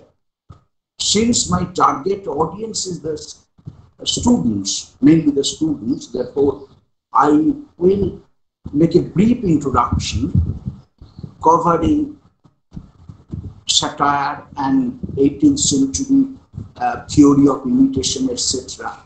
And then juvenile, and then I will come to Dr. Johnson's London, and then after touching on a few aspects of Dr. Johnson's London, I will concentrate on the linguistic aspect, because the my main contention in this lecture is that you read a satire most successfully if you are focused on the subtle manipulation of language in a satire. So, Professor Gautam Buddha Sural just mentioned at the beginning of his lecture on Kamala Das that poetry is something constructed. Yes, whatever is constructed, that should not be mistaken for something natural.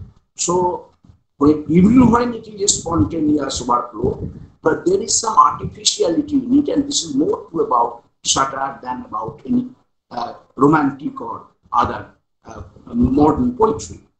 Now, first, I would just tell you that mainly the students, that the 18th century neoclassical poetic ideas can be summed up by 4 words. restraint, correctness, artfulness, and imitation.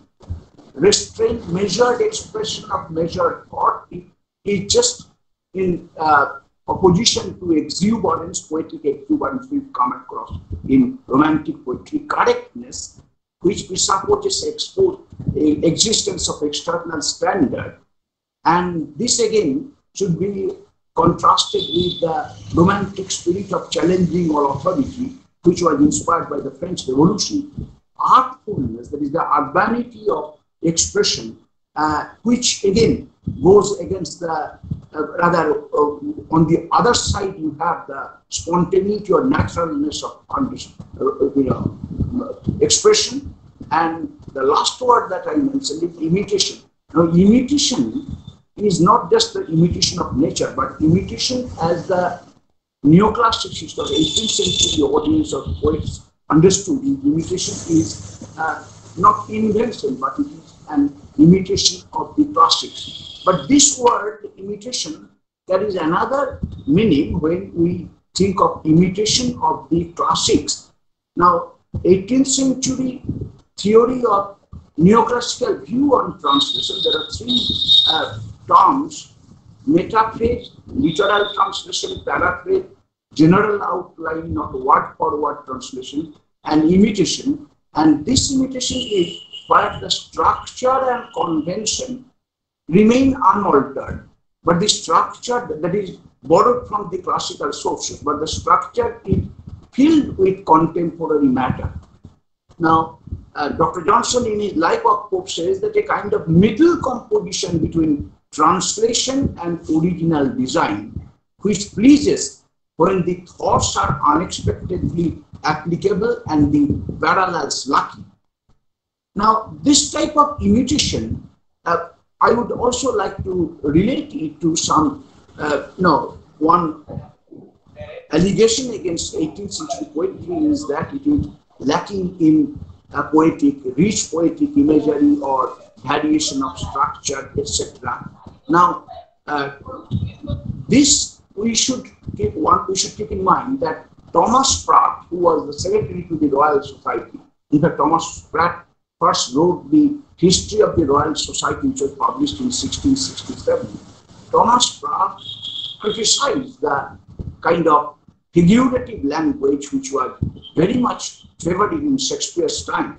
He condemned it as kind of swelling of style and recommended that language should avoid ornamentation, figures of speech, and it should be brought back to mathematical plainness as far as possible.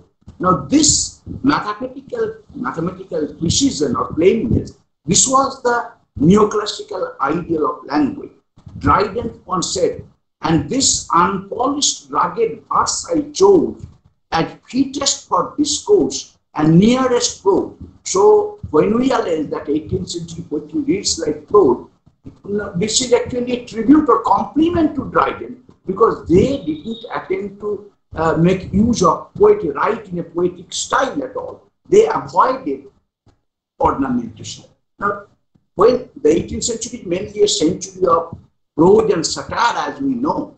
Now, satire flourishes, in a society which goes to the dogs. The 18th century, let us say, brief acquaintance with the 18th century society. Insofar as politics is concerned, it was in the 18th century that the modern form of cabinet government, which is answerable to the parliament, that emerged in 1721 during the reign of course of George I, and Robert Walpole was the first prime minister. He was actually instrumental in the transition of the United Kingdom from absolute to titular monarchy. This is, a kind of a step ahead, though this was much disliked by many contemporary orthodox or conservative thinkers.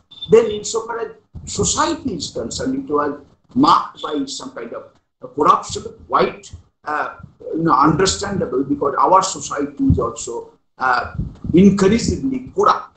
Corruption, what kind of corruption? In Rape of the Lock, Pope writes, wretches hang so that jurymen may dine. worth of people, merit is unrecognized. Appearance was valued over worth, and people could secure position by influencing the powerful people. Mammon worshipping or greed for money. This was again another incorrigible demerit or lapse of 18th century society, and this was because the society was moving from an agrarian capitalism to mercantile capitalism.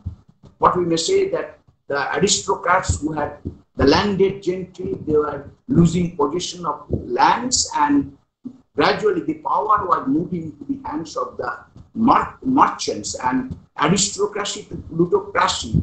This is one aspect of 18th century society. And psychophancy in such a society, psychophancy was rampant, and Alexander Pope in his epistle to Dr. Arbuthnot and many other poems also says how even poets, they are looking for psychopaths and flattering the powerful to get them as patrons. His grace, I want a patron, ask him for a place.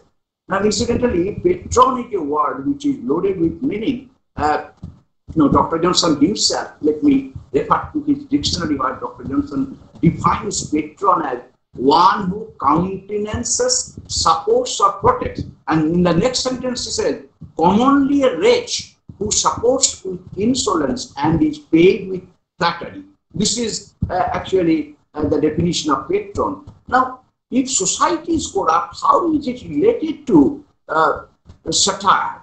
Satirist attacks the absence of norm, as you know. Before that, you should know that there are two ways of presenting life in art. One is presenting realistically, and the other is presenting in a different way, romantically, we may say. Now, realistically, the term realism, again, is to be used very cautiously. In essence, everything, even our dream is real. So, realism, what is realism then? Realism is presenting life in an, as I understand it, in an unvarnished, in a colorless way. Gustave Courbet, one of the 19th century French painters, has rightly pointed out that the essence of realism is its negation of the ideal. So ideal means a state where no lapse, no demerit, no defect exists. That means all defects and demerits of society are wished away. As we wish to be, anything to be, something seraphically free from all faults and lapses. But realism is just the opposite, where you admit or acknowledge the flaws and defects of society. And the moment you utter the term flaws and defects, you assume that there is a norm, because defects and flaws are actually deviation from norm. Now, that is why in satire always you have a norm before you, and any deviation or departure from norm is made the target of attack. Now, norm, again the term norm and its relation to life, whether norm, deviation from norm is at all a kind of defect in art or defect on the part of individuals to respond to social practices. This is disputed. Maynard Mack, in the Muse of Satire, rightly points out that tragedy tries to establish the inadequacy of norm. So don't think that deviation from norm is always bad. For example, in King Lear, when Gloucester becomes blind, he gains vision. When Lear becomes mad, his sanity is restored. So absence from norm sometimes is also a norm if the norm itself is to be challenged. And satire asserts the validity and necessity of norm. Now, when you assert the validity and necessity of norm, you are realistic and you are challenging the deviation from norm. Now, you can challenge the deviation from norm in two ways. One is the conservative way. Conservative way, as the 18th century satirists did, when they assume that the structure is okay. The deviation is to be chastised. The deviation is to be corrected. And the another way of realistic presentation of the inadequacy of norm is the reformative way, that is the romantic way, where the poet or the satirist, romantic satirist or realist singles out the flaws in the system, and the flaws in the system are pointed out because you urge upon people to overhaul the system. The system needs to be overhauled, and you search for an alternative pattern, as you find in Prometheus Unbound or any romantic revolt against life. Now, criticism and satire, therefore, they are interrelated. In fact, satire is born of a spirit of criticism, criticizing the society. Now, again, any form of critical representation of life is not satirical. By default, satirical. It can be satirical, but by default, it is not satirical. This is because criticism points out the folly, as Dickens does, but not very sure whether the fault can be corrected. But the satirist, when he lashes out at folly, when he lashes out at any lapse, is confident of the efficacy of the medicine that he prescribes. That means he is confident, if I lash out, if I target somebody, fire at somebody, then I can sensitize him to sense, and I can also, my satire can also help him correct his ways. So criticism and satire, then criticism simply points out, is not very sure about the ability of efficacy of the medicine prescribed, but satirist is confident of the medicine prescribed, efficacy of the medicine prescribed. Now, satire, how satire becomes art, etc., etc. I don't have time here, and I don't think it is also required because this is done by teachers in the class. But 2 or 3 things should be made clear here. The satire is born of anger. It is anger becomes art. And tone is very important in satire, but satirist often loses control over his animus and hits below the belt. But this is not those who theorize on satire. They think that criticism is good, but restrict your criticism to corrigible faults, that means the faults that can be corrected. For example, if you find fault with somebody because he is poor, but he is dwarfish in height, or he is black in complexion, then you are hitting below the belt, and this is not likely to be the staple of good satire. Tone is very important in satire because how tone is manipulated in satire, that is to be kept in mind.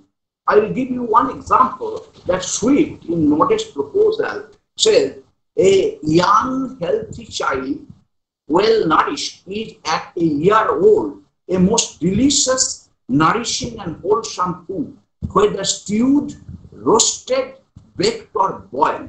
But do you think that it is Swift who is proposing so? This cannibalistic proposal? No, he is actually finding fault with contemporary policy makers who are responsible for the distress of the people and the scarcity of food. So that ironic undertone, this is very important in satire, and students should be careful of that. Another thing that is worth pointing out is the relation between satire and laughter. You know that comedy, the staple of comedy is laughter, and satire also uses laughter. But how satire uses laughter and how comedy uses laughter, that is to be distinct. One should be distinguished from the other. Let me just use 2 or 3 words to dwell on the distinction. One is satire shames us, but comedy amuses us. Then is laughter. When you are made ridiculous, then you laugh, and at the same time you blush. But when in a comedy, when you are amused, you feel tickled. So satire shames us, comedy amuses us. Then satire exposes and comedy not doesn't expose, but it exhibits. So satire exposes and hires, and comedy just exhibits. So exposure, as you know, that means something hidden, something we don't want to be made public, but that is exposed by a satirist. Then satirist diagnoses, like a doctor, the fault, comedy diagnoses the faults that are there, and like a doctor. But a comic writer, a comic playwright, for example, or comic writer, he does that, but a satirist actually prescribes harsh medicine. So the stroke of a comedy is like just the stroke of a feather, but the stroke of a satire is just like the stroke of a sword. These are actually certain points to be kept in mind before we go to Dr. Johnson's London. Now, Dr. Johnson's London, I have chosen the words as my title, Tasting Satire, a foray into Johnson's London. So Dr. Johnson, as you know, he was mainly known for as a prose writer and a Shakespeare editor. His stature as a poet is disputed, but he is one of the three acclaimed satirists of English literature, especially of the neoclassical time, Dryden, Pope, and Dr. Johnson. These three names are uttered in the same breath. Now, Dr. Johnson was so accomplished a satirist that Goldsmith once said that there is no arguing with Johnson, for when his pistol misses fire, he knocks you down with the bark end of it. So if the pistol misses fire, he will knock you down with the bark end of his pistol. So Dr. Johnson seldom misses fire, but if he misses fire, he will knock you down in a different way. Dr. Johnson wrote a number of poems, but his satires, his famousness mainly for his London, which was published in 1738, and Vanity of Human Wishes, which was published in 1749, as you know. Now, Vanity of Human Wishes, how much, whether it is actually a good satire or not, according to T.S. Eliot, indignation or let us say hatred, indignation, hatred may make poetry, but it must be indignation recollected in tranquility.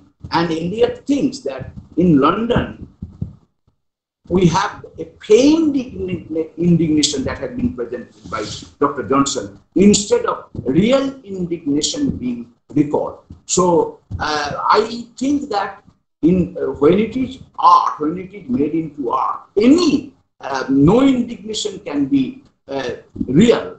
It is when it is recalled, and when it is, let us say, recalled in tranquility, then it must be artificial. Anyway, Dr. Johnson did not have the great gift for poetic structure, nor did he, because the 18th century model was the heroic couplet, and they would stick to that. The 18th century poets all would stick to that, and they would try to come out, hit upon the exact word that will give perfection to the heroic couplet. So his poetry is very close to prose, but when we say that it is close to prose, it is not actually an unacceptable, let us say, epithet to Dr. Johnson, but rather the 18th century poet should be pleased and consider it a compliment if you call that, describe that your language is close to prose and it is not marked by any figures, although there are figures of speech, and I will show how mainly the satirist manipulates the language to point the bar of each attack, define the whet the bar point of each attack. Now, Dr. Johnson's London, as you know, this is again another introductory remark, but well known to the students maybe, but let me just spend a few minutes on it, that Dr. Johnson's London and Vanity of Human Wishes, the two famous satires of Dr. Johnson, both are Juvenalian satire. Now, Juvenal, you know, was a Latin satirist of the 1st century AD, and he was famous for his critical representation of contemporary Roman society. Now, Juvenalian satire, as it is said, it is a splendid mixture of gaiety and stateliness, according to Johnson. But this does not help us, understand what it is and how is it different from Horatian satires or other forms of classical satire. But Juvenalian satire is marked by bitter criticism of contemporary institutions and characters. But the feature that distinguishes Juvenalian satire from Horatian satire is that it is to some extent pessimistic. It is a reflection on the spread of vice and depravity and spread of vice and proliferation of vice and depravity to some extent makes the satirist, as he meditates upon the proliferation, makes him to some extent pessimistic. And it expresses savage indignation. The Latin word is siva indignatio, savage indignation, feeling of contemptuous rage at human folly. Dr. Johnson's London best illustrates the Juvenalian satire. I think that vanity of human wishes, the vanity of human wishes, which has been acclaimed by many writers and authentic voices, that it is a better satire than London. But London is also one of the very accomplished satires written in English. The poem, you will enjoy reading the poem. Now, one problem of reading London is it is full of allusion, and many allusions we cannot right now trace out with the help of without the help of annotation. And these allusions sometimes scare you away from the poem.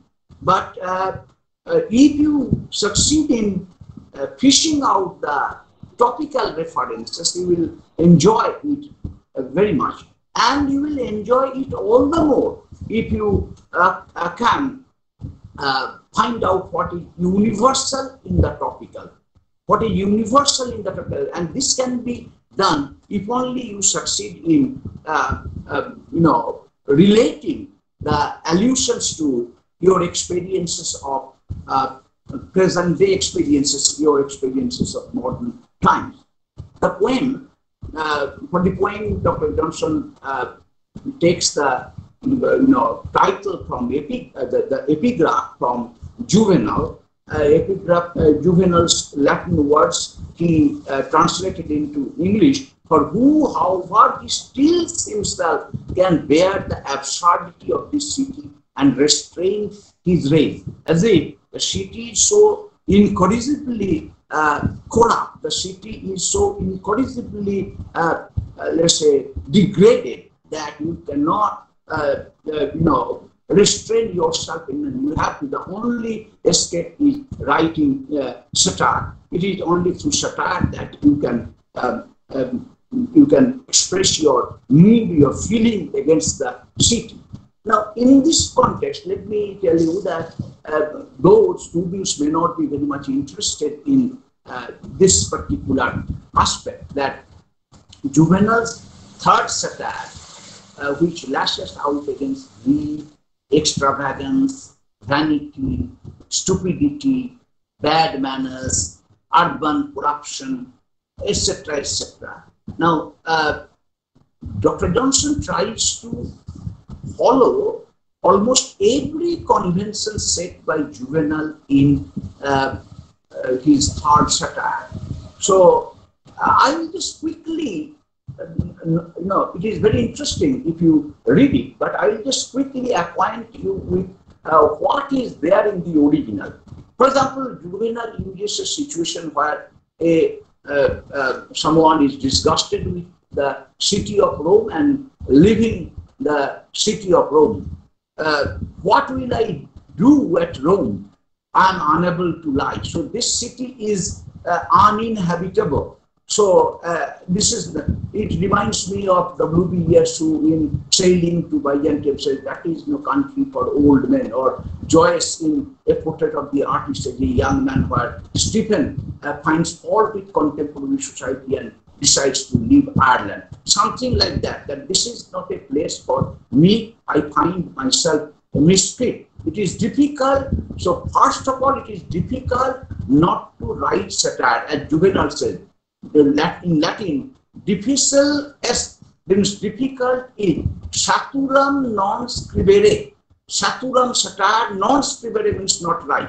That means it is difficult not to write. So as the society is corrupt and degraded, therefore satire is the only form of response, poetic response that could be thought of to this corrupt society. Now, what are the conventions? I will just, the parallels are fascinating. Almost every point you see, if you can trace the original, read the lines, place Johnson's lines to the original.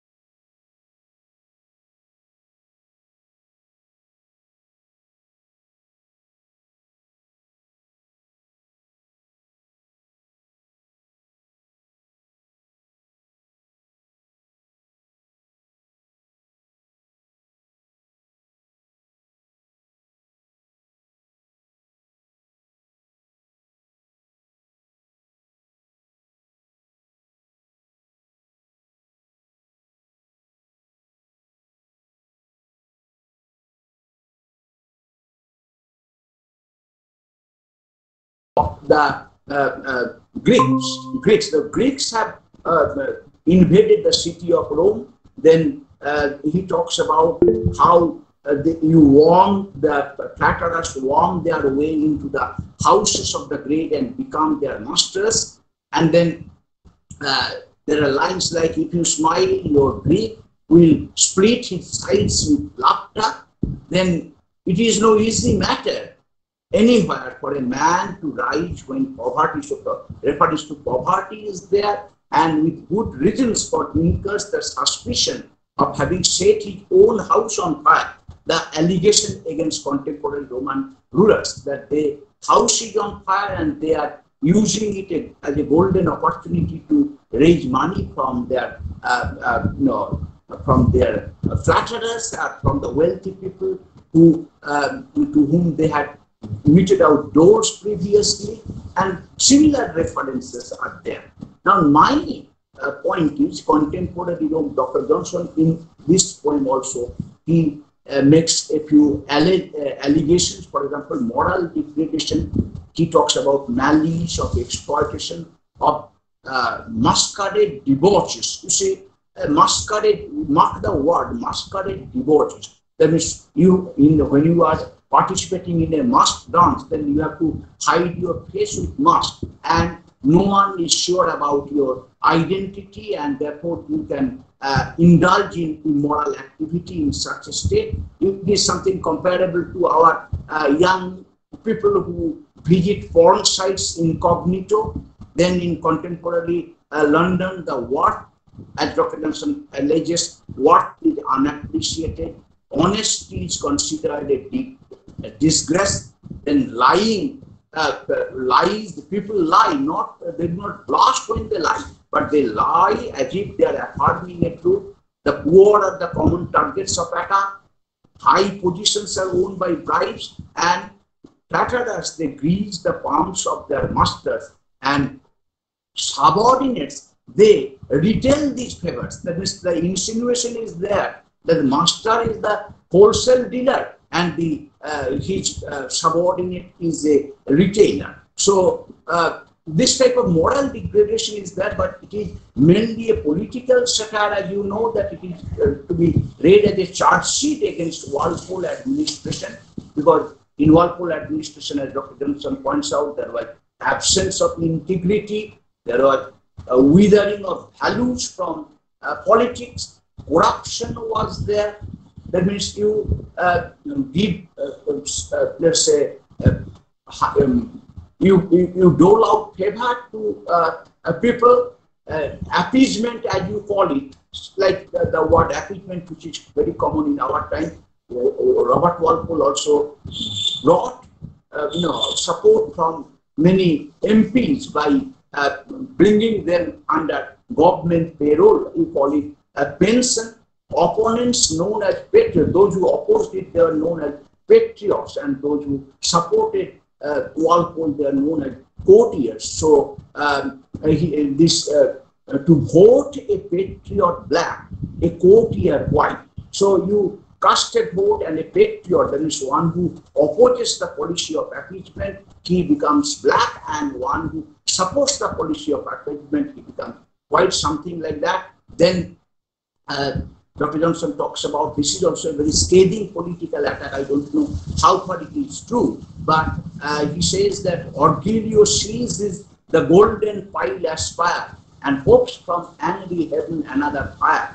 And Walpole had a huge house, a palatial building at Houghton, and Dr. Johnson says that, of course, this is in imitation of Juvenal, but it is there in Juvenal.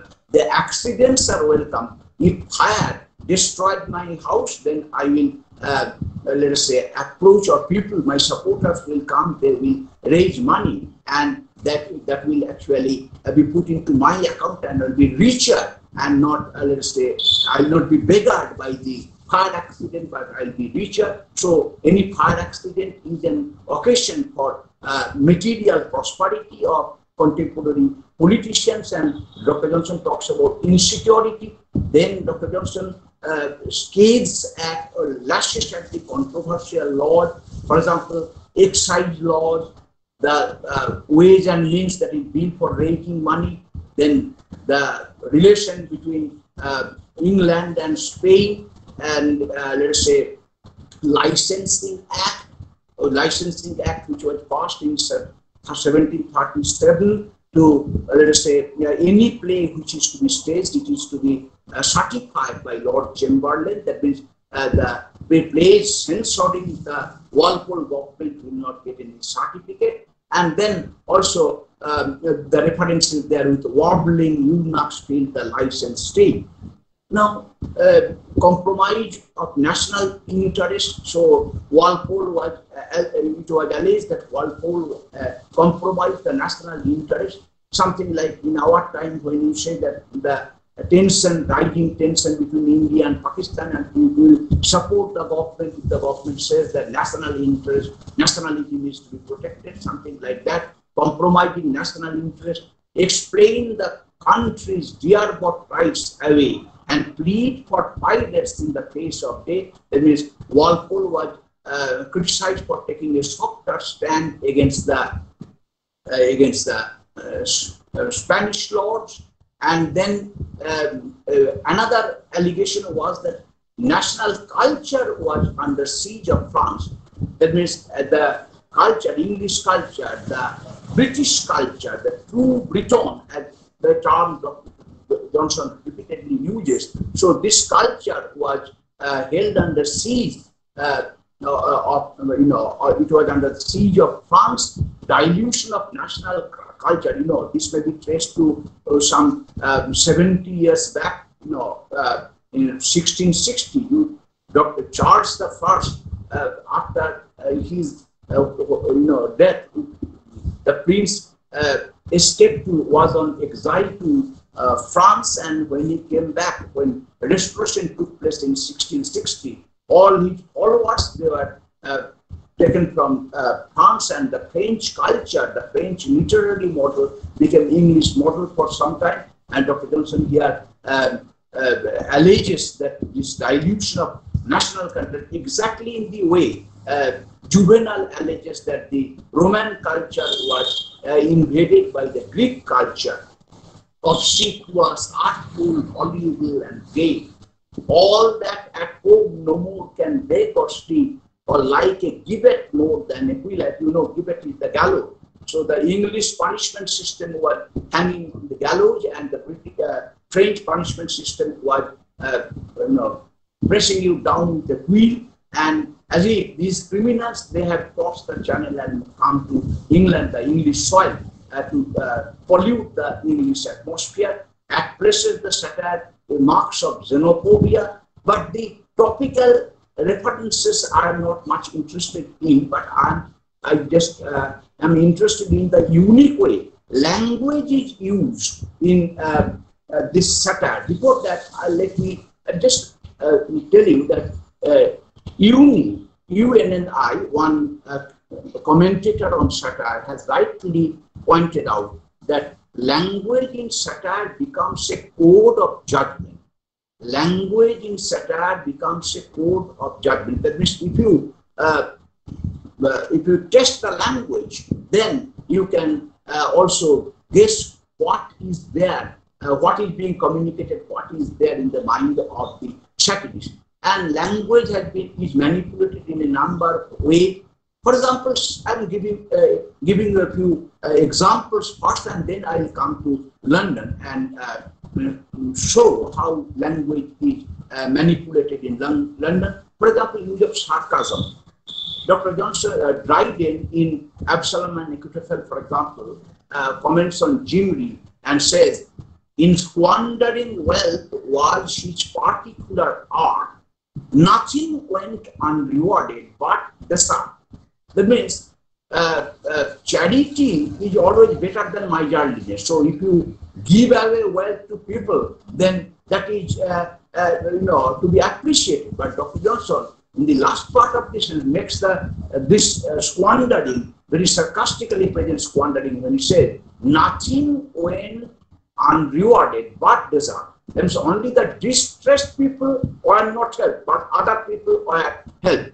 Telamata tel there, something like that. So this makes the comment very sarcastic.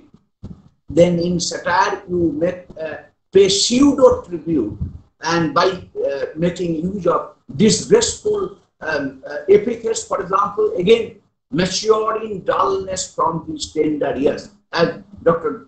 as Dryden talks about Shadwell in Macfleck, maturing dull. So maturity is to be attained, but maturity in dullness is to be objected to. So maturing, when Dr. Dryden presents Shadwell as matured in dullness, then Shadwell must say that "Ei monihar amar nahi saje." So pseudo tribute or disgraceful epithet, this is also to be objected to. Then another, very close to it is defamatory lauding. That means you laud something that is, you are praising it. In Sanskrit, this is called Bajostuti. You are praising something which is not to be praised. For example, if incompetence is lauded or praised or admired, then that incompetence of the person whose incompetence is being admired, he must be uneasy with the compliment. For example, Dryden again says the tragic muse gives smiles, comic sleep. So the tragic muse should inspire tears and the comic muse should inspire laughter. But just the opposite happens. The tragic muse gives smiles, the comic sleep.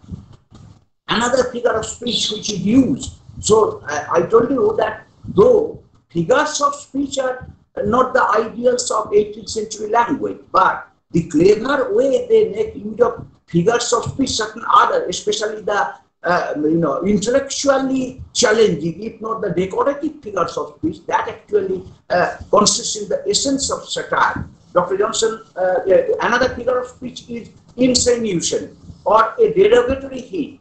For example, we repair from earthly vehicles to those of air, as as Ariel or the ships say in Pope's The Rape of the Law. What is being insinuated here? That we repair means go from earthly vehicles, earthly mold. Means we, after our death, we leave our mortal body aside and go to the air. That means we rise to air and we have ethereal body. So what is here insinuated? What is here being suggested? It is suggested that feminine frivolity dies hard. That means women, frivolity survives the death of a woman, something like that. Then another thing is retrogress is sometimes praised as progress in satire. For example, through all giddy circle they pursue, and old impertinence expelled by new. So you see, expulsion of impertinence is a desirable state. But if you expel impertinence by new, old impertinence by new, this is not expulsion, but this is actually a substitution of one impertinence by a newer, new impertinence. So this is actually retrogress is presented as progress. Then another way of presenting it is the uniform scale of evaluation. So if there are two things, you do not weigh iron in the scale with, of gold. Similarly, if two objects are being weighed, their values are being scaled, then you should better, or you should use two different weighing machines. You should define two different scales. But instead of that, if one scale is used, then single scale for difference, that actually that blurs a distinction of importance in satire. For example, that classic line in whether the nymph shall break Diana's law, or some frail China jar receive a flaw. So as if breaking Diana's law, that is losing chastity, and breaking of let's say China jar, they are of same importance. So very cleverly, the distinction of importance is here wished away, and this is how language works in satire. Now, I will now trace how language works. Just for limit of time, I cannot go into the details, but I show how Dr. Johnson also, manipulates language, or let's say cleverly twists language to sharpen the point of satire in his London. For example, in line 6, he says, to breathe in distant fields a purer air. So the moment you are talking about a purer air, then you are insinuating that the air of London is polluted. So only when you, so someone is going for a purer air, so you are restless for escaping from this claustrophobia of London, because the air of London is polluted. And this type of insinuating insinuations are presented. Past is glorious. For example, in pleasing dreams, the blissful age renewed. So the blissful age, the past is glorious. As a present, the moment you glorify the past, then you are actually indirectly suggesting that signifying that the present is obnoxious, the present is not to be accepted. Or say in line 245, when Dr. Johnson said a single J in Alfred's golden reign. Again, the golden reign you are glorifying. So setting off the drab present with the glorious past. So glorious past is evoked very purposefully to set off, to heighten by quality. Set off, the literal meaning of the word set off is to heighten the quality of somebody through contrast. So you set off by contrast the drabness, the sordidness, the let's say corruption and the pollution of contemporary London. Another way of using language in London, just see how Dr. Johnson uses certain verbs and certain let's say words of action. In line 16, he said, and here the pale attorney prowls for prey. So prowl is a term, as you know, a beast of prey, prowling. So as if waiting secretly for a prey and jumping on it. And the pale attorney, the cruel lawyer. So he moves stealthily as if he is waiting for a prey. So a client, you are looking for a client. The client is your prey. So the predatory nature of lawyers is here exposed by very consciously using a word, the word proud and prey. These are words which are consciously selected, cannot go with, cannot, let us say, collocate with human beings, but attorney is a human being, a lawyer is a man of honor, but they have lost all their let's say honor and all their dignity, and they are behaving like beast of prey. And this type of using of verbs that go with let's say subhuman features to describe human action is cleverly done at other places also. For example, in line 59, where Johnson, let's say, talks about the French singers invading the British stage with warbling eunuchs feel a licensed stage. So licensed stage, as you know, this is all about the License Act, but I am here concentrating on the two words, warbling and eunuch. Warble, this is a part used of a bird when the bird sings softly and with a succession of constantly changing notes.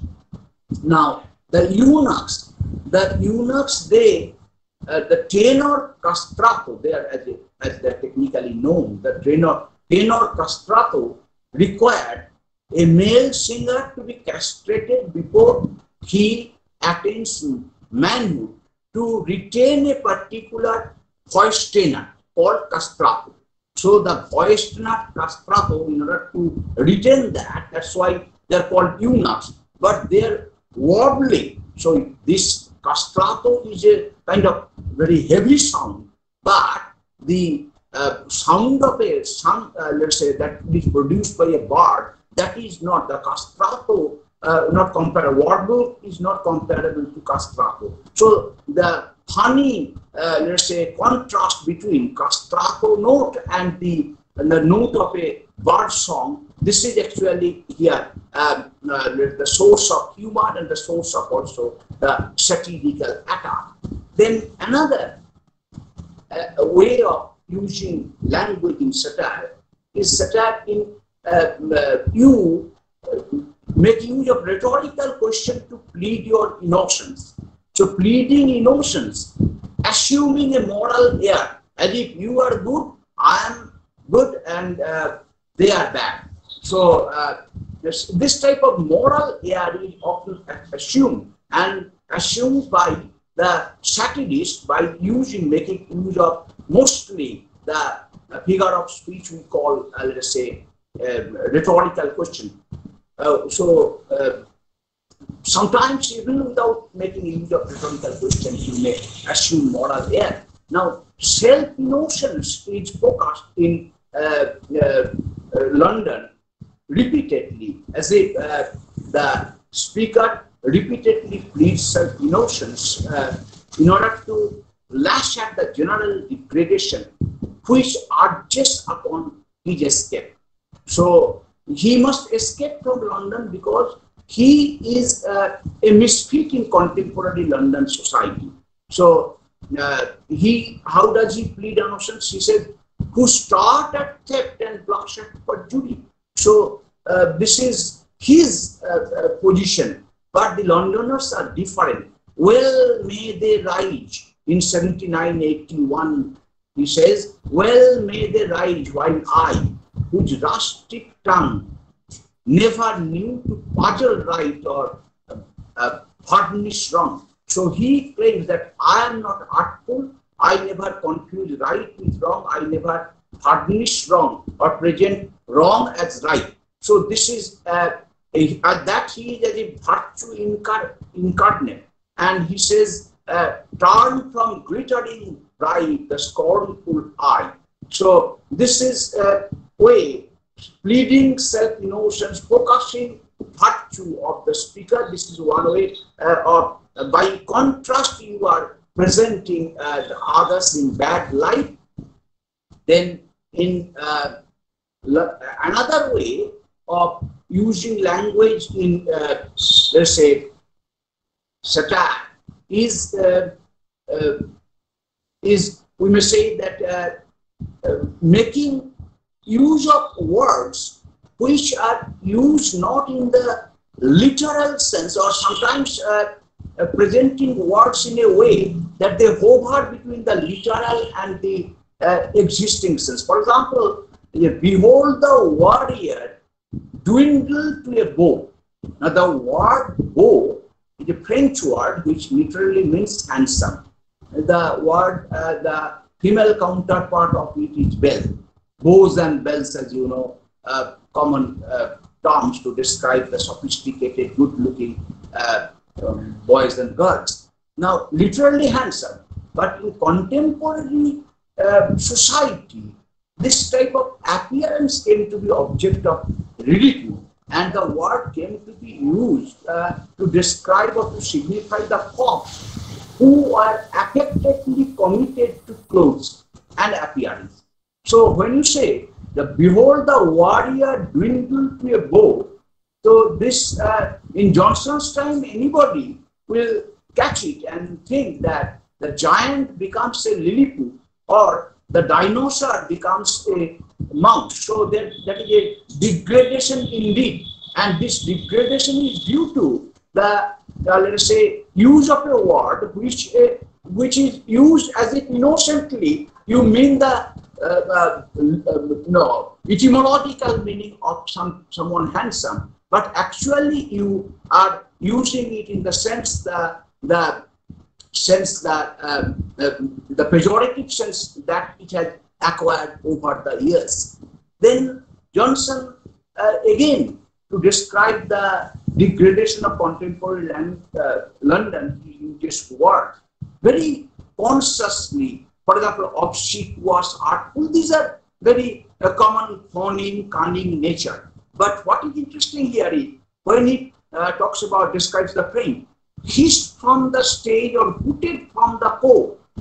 You see, hissed and hooted, these are words we commonly use to describe someone who is not holding a high position, especially not assuredly about the celebrities who are associated with the art world. But Dr. Johnson uses it in that sense, rather to describe them how they are put out of the stage and hissed out of the stage. Another, time is running out, let me come to the last part of how language is used in very innovatively and sometimes very cleverly, witty by Dr. Johnson in London.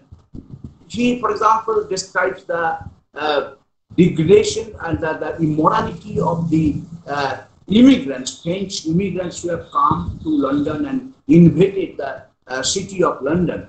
They sing, they dance, clean shoes, or cure a clap. Now just look at the word clap, cure a clap. In our time, the clap has got a different meaning, and the meaning which Dr. Johnson uses it is has become obsolete in our time. In Dr. Johnson's time, clap was a word to describe gonorrhea, a sexually transmitted disease. So they sing, they dance, then clean shoes or cure a clap. So how language is used here? They sing, they dance, that is, you are using some compliments to them. You are preparing the audience for a tribute. But then the expectation is belied in the second part of the line when you are making use of a subversive pathos. Like no louder strokes to pitying heavens are cast when husbands or lapdogs breathe their last, something like that. Clean shoes or cure a clap. That means let's say someone you are providing medicine for a cheap medicine for someone who is suffering from sexually transmitted disease. Then using irony, fasting Moshiach, for example, irony, because no money, these Moshiach is a term which the English counterpart of which is gentleman. And gentleman, it meant at least in Johnson's time, You remember when Adam built and Eve span, who was then the gentleman? That means someone who had vast property, and from the revenue of that property were living a life of luxury. But gentleman presupposes that life of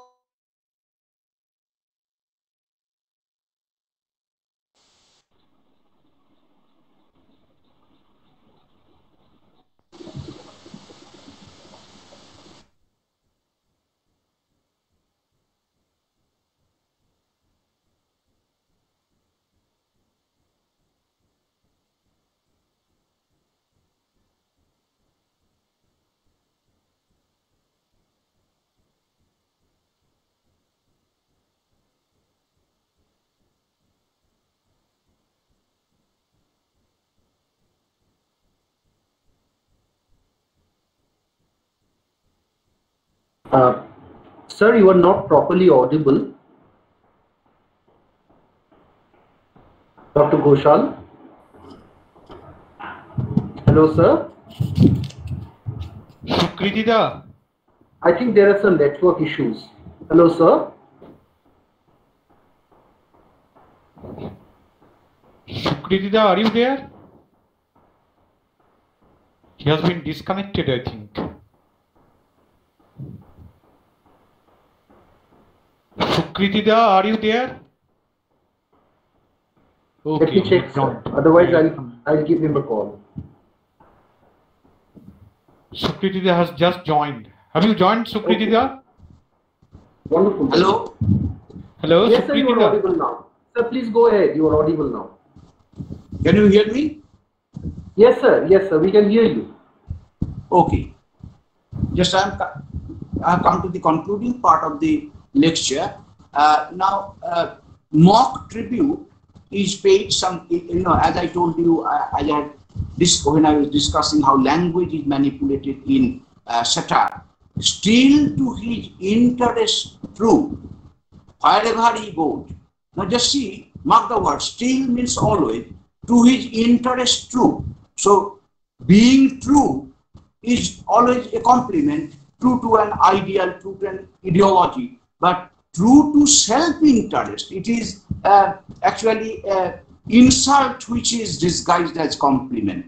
So insult is disguised as compliment. Or for example, the way the word supple has been used about to describe the French character. Supple Gaul was born a parasite. The supple Gaul means the Frenchman. Now supple literally means like leather, something which is capable of being bent or folded without developing any creases or cracks.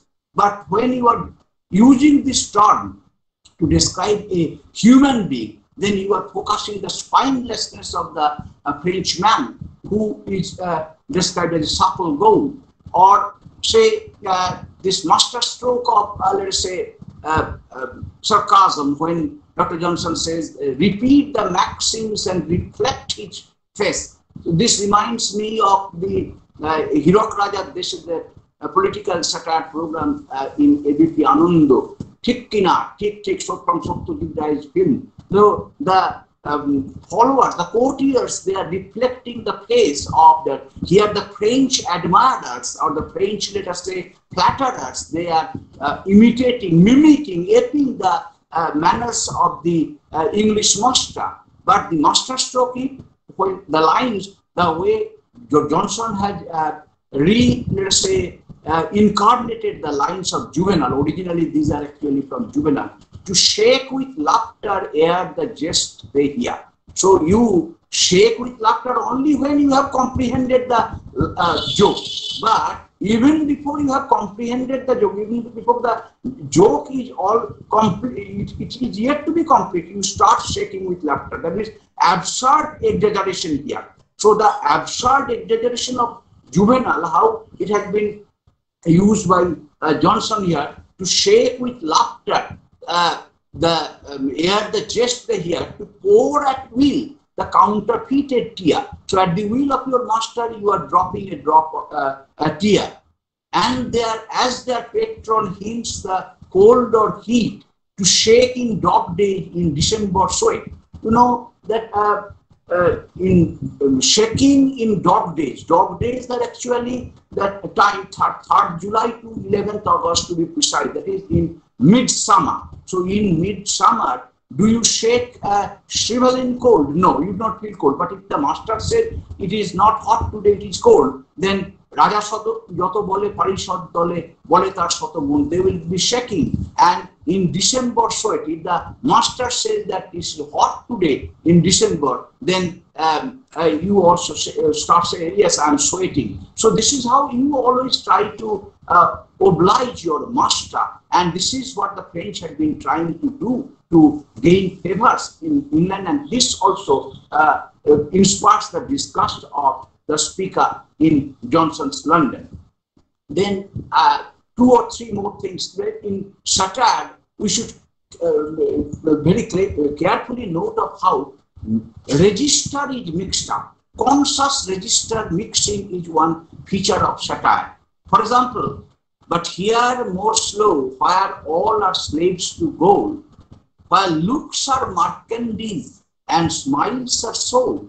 So this reminds me, so looks are like commodity and smiles are also objects which can be marketed. So marketability of smile and commodification of look or appearance, this is how what Johnson targets in his satire. Exactly like Alexander Pope, who says, like of Belinda, repairs her smiles and awakens every grace and calls forth all the wonders of her face. Now, another way of, let's say, manipulating language is mischievous or conscious misselection of diction. For example, when it is said of Walpole, refund the plunder of the beggared land. Now, refunding no gratitude, but refunding becomes mean business if support is extended for government favor. No, this is how the word refund has been used in a very uncommon way. And hopes from angry heaven, another part I already pointed out. And the last but not the least is the parallel between Juvenal, Johnson's recreation of Juvenal. For example, Juvenal in his satire talks about the scarcity of iron to make agricultural implements. Agricultural say equipments could not be designed because iron had become very scarce, because all the iron was used for making chains for the criminals. And Johnson has modified that, and Johnson says that which hemmed the gallows and the feet supply. So all, as if there is a scarcity of hemp because all the hemp goes to the rope, goes to the making of gallows. So this is how Johnson has very uniquely followed or imitated Juvenal in his satire. I will conclude by making 2 points. One is imitation, as Johnson would understand it or Pope would understand it in his Horatian satire. The existing, the mold is classical, but the classical mold is inseminated with contemporary material in imitation. And Johnson is also using, let us say, Johnson does that in his imitation of, as Pope does in his imitation of Horace, Johnson does it in his imitation of Juvenal in the 3rd satire in London and 10th satire in Vanity of Human Wishes. Now, the point is, what is the, why should we, read it? Reading a political satire, how would you, especially a satire that was written some 200, 300 years back. Now, if you can relate past allusions to present experience, then only your reading becomes successful. So, as Johnson had used the past mood, but fertilized it with contemporary material. So, you also give the satire, when you are reading it, you just trace the allusion, relate the allusions to your lived experience, then it will become a pleasant experience indeed. And as poetry is always something constructive, So if we can do it successfully, that is, if we can successfully relate the 18th century allusion to our lived experience, then and this can be done for this purpose. You can do it successfully if only you focus on. You shouldn't look for a dictionary or an encyclopedia or any annotated text, but if you just focus on the way language is used, how register is mixed, how mock tributes are presented, how stroke of bathos is used, then your reading will be most successful. That's all. That's all for the present. Hello? Priyanka, are you there? Thank you, sir. Yes, sir. Thank you, sir. Thank you very much for such a thought-provoking and informative session with us. We are really thankful to you. And once again, I request Professor Oyenmondo, sir, Head Department of English, Bakura Christian College, for conducting the interactive session. First of all, Dr. Ghoshal, we feel blessed. I cannot thank you enough for those illuminating insights on London. I have been teaching this poem 3 years now, and I have so much to take back into my classroom. Thank you so much, sir. The session is now open for all kinds of questions, observations, interactions.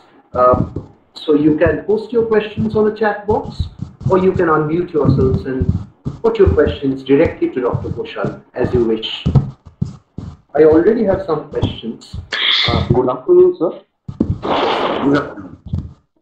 Am I clear? My voice is clear to you? You are perfectly audible. Please go ahead. Okay, thank you, sir.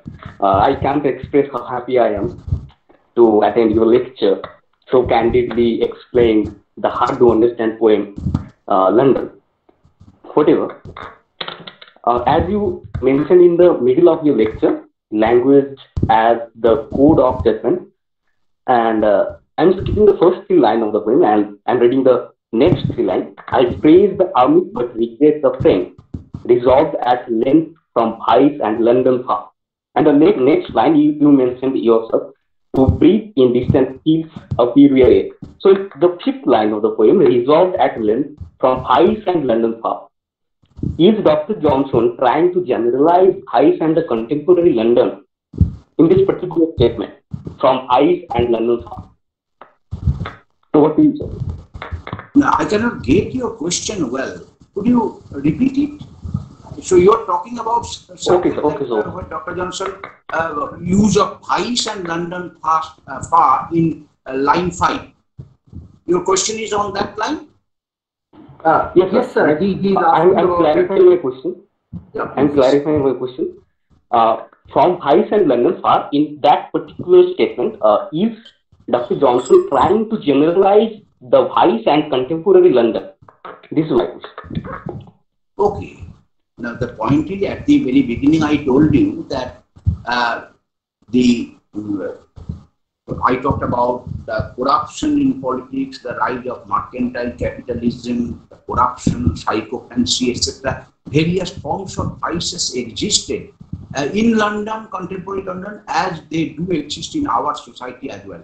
So in every society you find vice, and it is not very good to idealize anything. So this is available everywhere. But you should also keep in mind that Dr. Johnson is writing a juvenalian satire, and he is actually keeping Juvenal's lines as his model. In Juvenal also, Ambrosius, the Juvenalian character, is about to leave Rome, and here Thales is about to leave London. And therefore, and if you want to leave a town, why you are leaving it? So Dr. Johnson is projecting London as a vicious town. But let me just refer to just a clever use of the word heights and London. This is actually an example of which figure of speech? This is an example of the figure of speech hen dia dis. Literally, hen dia dis means hen means one, dia means through, and duon means two. One through two. Vice and London is actually visas London. So London is uninhabitable, therefore I want to go on exile. This is what he, but though London was uninhabitable, don't think that London was that uninhabitable. Dr. Johnson himself lived there and lived long. He did not live, but he is actually here following a classical tradition and imitating Juvenal, where Juvenal's character, Ambrosius, is about to leave Rome. He is imitating that only. So that setting he is using here. Thank you, sir. Thank you. We have a number of questions from our students. Let me put them to sir one by one. This is from Madhurima Ghosh, second semester student of the department. Sir, Thales was fictionalized as a friend of Johnson in the poem London, who utters a powerful diatribe against the Walpole administration. Is he the poet himself who through Thales expresses his own anger and frustration for the morally degraded London? That's the question, sir. So, what is the question? I cannot get it properly. Sir, is Thales the poetic persona himself, the friend of Dr. Johnson in the poem? Okay. Now, first of all, let me tell you that the pronunciation of the Thales is Thales, not Thales. The pronunciation, as I have gathered it from sources actually, I pronounce it. I don't know whether Thales is the correct pronunciation. Thales, pronunciation is Thales. Now, whether Thales is the poet himself, obviously, when it is writing the satire. Anyone who speaks, even all the characters, when we talk about Shakespearean characters, so Shakespeare identifies with every character when he writes the dialogue for that purpose. He identifies with Iago, he identifies with Imogen, he identifies with Macbeth, he identifies with Banquo. So Thales is a character, an imagined character, based on, of course, the classical character Ambrosius as projected and as presented by Juvenal. And as Thales is speaking, he is certainly, so we shouldn't, let's say, think that, let's say, Thales is, Dr. Johnson is not using the voice of Thales. So the criticism is Dr. Johnson's criticism, and Thales is the character, and he is persona, and Dr. Johnson can be identified with this. Of course, there are some differences, of course. Thales lives at the end of the poem London. So as an imagined character, he lives. But Dr. Johnson continued to live in London. But that kind of fictionalization you find in every, let us say, literature. Thank you, sir. The next question is from Tathagato Bose. He asks, how did Dr. Samuel Johnson influence or interact with the world in his own time and throughout history? Does he influence the present day? No, that is actually, that can be answered only if you know, if you have adequate knowledge of 18th century history and 18th century sociology. I don't have any claim to that, but I think that Dr. Johnson was a very outstanding figure in his own time. As you know, that it is said that Dr. Johnson, who wrote the authoritative dictionary himself, 40 French scholars took 40 years to write the French dictionary, authoritative French dictionary, and Dr. Johnson almost did it himself. And he was there. In fact, two figures stand out of the 18th century. Dr. Johnson is certainly one of them. He was a poet. He, of course, he didn't write much English poetry, but he wrote regularly Latin poetry, poems in Latin. He wrote, let's say, he edited Shakespeare, and his edition of Shakespeare, though it had many flaws, but it was also, it created a sensation in contemporary time. He made elaborate commentation on the lives of contemporary poets, lives of the poets. And Dr. Johnson was a literary figure, well-acclaimed figure like T.S. Eliot of the 20th century. So Dr. Johnson was a representative figure, but how has he influenced our, and in fact, only one thing I would say that if you talk about influence, that In this poem, Dr. Johnson, imitating juvenile talks of, let's say, leaving London and going away to the countryside. And this theme of, let's say, to one who had been long in city pent, that city is a penthouse and you have to live it, and this is a place of corruption, uninhabitable. Therefore, this is a motif which has been explored very, let's say, expertly and exhaustively by the transitional poets and the romantic poets. In that way, Dr. Johnson influenced the junior poets of the subsequent centuries. The city, the city can't be contrasted. Thank you, sir. There is a question by another student, Hasnat Mitta. Sir, what were the initial reactions of the parliamentarians as well as the people of Johnson's contemporary society after the publication of Dr. Johnson's London, if you could throw some light upon it? So, as you know, that a satire, if it is well written and if it hits the target, then the people against whom the satire is directed, they must be very furious. And certainly, it infuriated the parliamentarians, especially the corrupt parliamentarians. But you should also keep in mind that this poem continued to be reprinted several times in Dr. Johnson's lifetime. In fact, the Vanity of Human Wishes was a far, let us say, accomplished poem, but it did not run into many editions in Dr. Johnson's own time. But this poem did.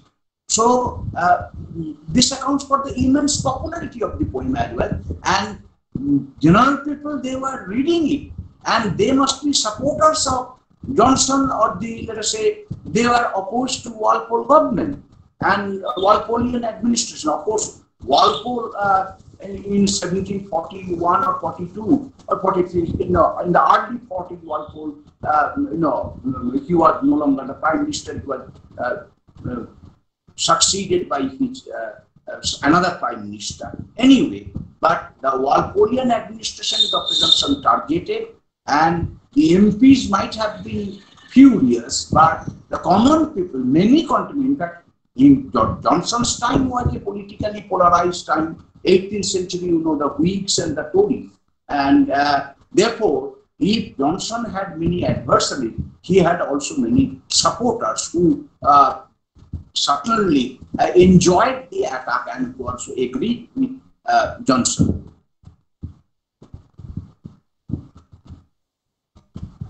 So the next question is from Alekho Mondol. Taking into consideration the genre of satire, we also know that Johnson happened to be a journalist as well. Could we consider, therefore, that Johnson's London is a venture in his journalistic approach which builds public opinion against the authority, pointing towards the miserable condition of the city of London through satire and topical historical references? In this respect, how far is it similar to Blake's poem of the same name? Blake's poem and Johnson, first of all, is it a journalistic approach? I don't think so. But then Dr. Johnson would not have used the classical model. So mind you that Dr. Johnson has been trying to, let's say, translate in the sense of imitating or imitation, this 18th century theory of translation. It is always, Dr. Johnson has been trying to achieve that. So had he wanted just to, let's say, target the political adversaries in a journalistic way, he would not have used the classical mode. Second, so London and this London of Blake's, the Blake's poem London, there, as far as I can recall, it is more of a visionary nature. That is, I told you at the beginning, if you keep in mind, that there are two ways of satirizing, you say, the defects and lapses of society. One is a conservative and the other is reformative way. In a conservative satire, you think that the system is all right, but the system is the individuals, they have they are rotten. But in reformative satire, which is the romantic type of satire, you think that the system itself has been rotten. So Blake attacks the system rather than the individuals, and Dr. Johnson is actually attacking the functionaries who are running the system, and that is why Dr. Johnson's satire is conservative, whereas Blake's satire is reformative to my mind. There is a question by Shaborika Shinho, where Juvenal, a writer of a very subjective type of literature, managed to keep his private life concealed. Ancient biographies found in the manuscripts of Juvenal are numerous, but also untrustworthy. Sir, my question is, does not Johnson use personal overview on politics in his poem London? Why is he considered a Juvenalian poet then? Again, I cannot follow the question. Would you repeat it? Yes, sir.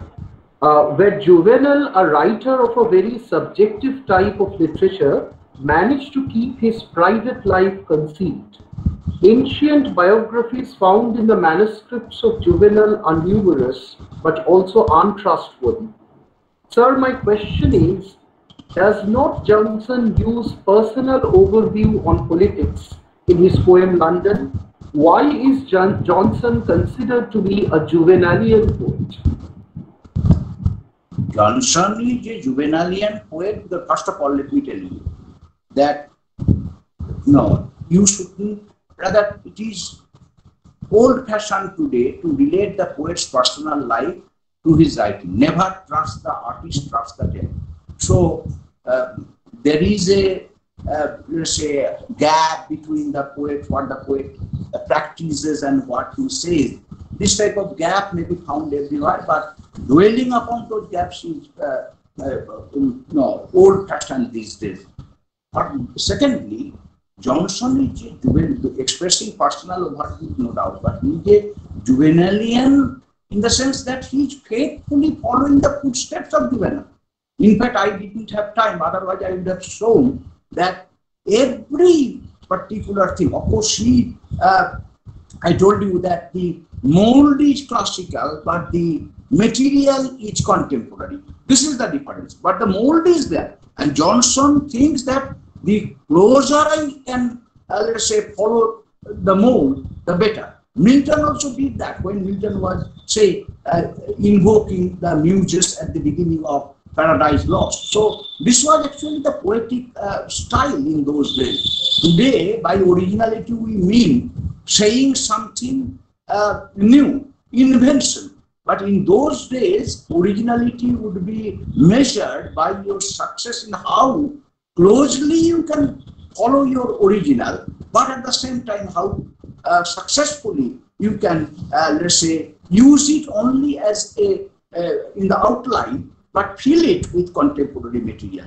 Johnson did that, and as he used the classical mold, and not only the structure that it is a satire, and not only the setting that Ambrosius, let's say, lives and here Thales lives London, not only that, but also every detail. Well, I told you at the last part of the lecture that in Juvenal's time, Juvenal says that so many chains are being made for the criminals that iron has become scarce, and scarcity of iron makes it impossible for us to let's say manufacture agricultural implements. And Johnson says so many criminals are being hanged that there is a scarcity of rope in the let's say market. So this type of change has been done, but in the original there is a hint, and Dr. Johnson just simply modifies it and fills it with contemporary ideas. Therein lies his originality. Am I audible? Can I ask my sir one observation? Okay, sir, this is Antarat speaking.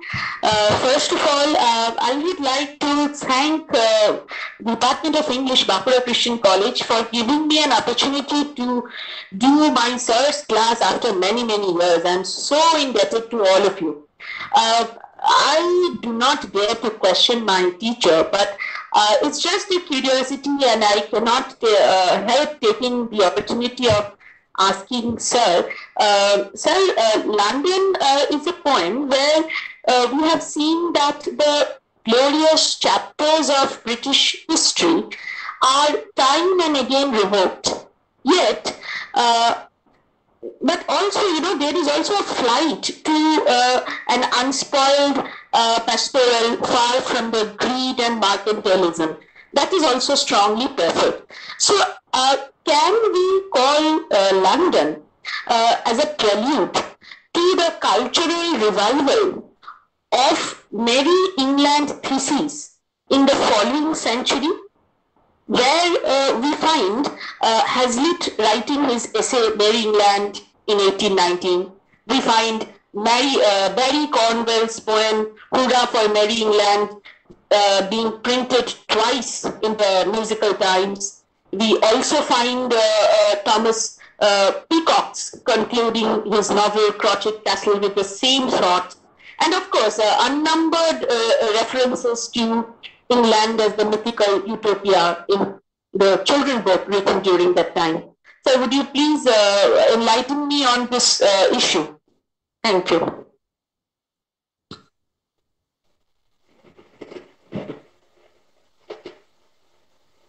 Is sir there? Hello, sir. I think he has got disconnected. Can you hear me? Yeah, we can hear you, sir. Please. So, thank you, Antora, for raising a question, but I'm also sorry. I apologize that I cannot respond to your question, meet your question with an answer, appropriate answer, because I am not familiar with the, let's say, Merry England theory. So, I'm not familiar with that, but if you just rephrase your question in a avoiding terminology in a general way, then I may try to respond to it. Sir, I was asking whether London could be called as a prelude to the cultural revival of Merry England thesis that we find in the following century. Cultural revival of Merry England thesis. I must confess that I am not familiar with that theory.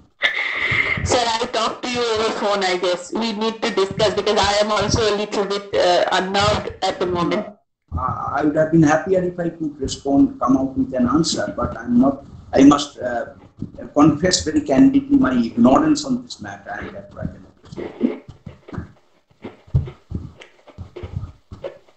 Sir, we will take two more questions. One from a YouTube viewer, Shayantoni Bojumdar. She asks, Johnson judged his own poem harshly and came to depreciate the genre of poetic imitations, of which London was an example. Can we have the views of Sir on this? What is the question? Again, I missed it.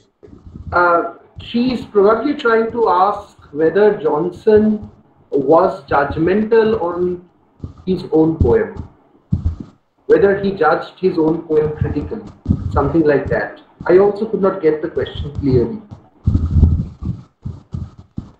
Actually, Johnson, as he did, published the poem and after first anonymously, and then he published it in his own name.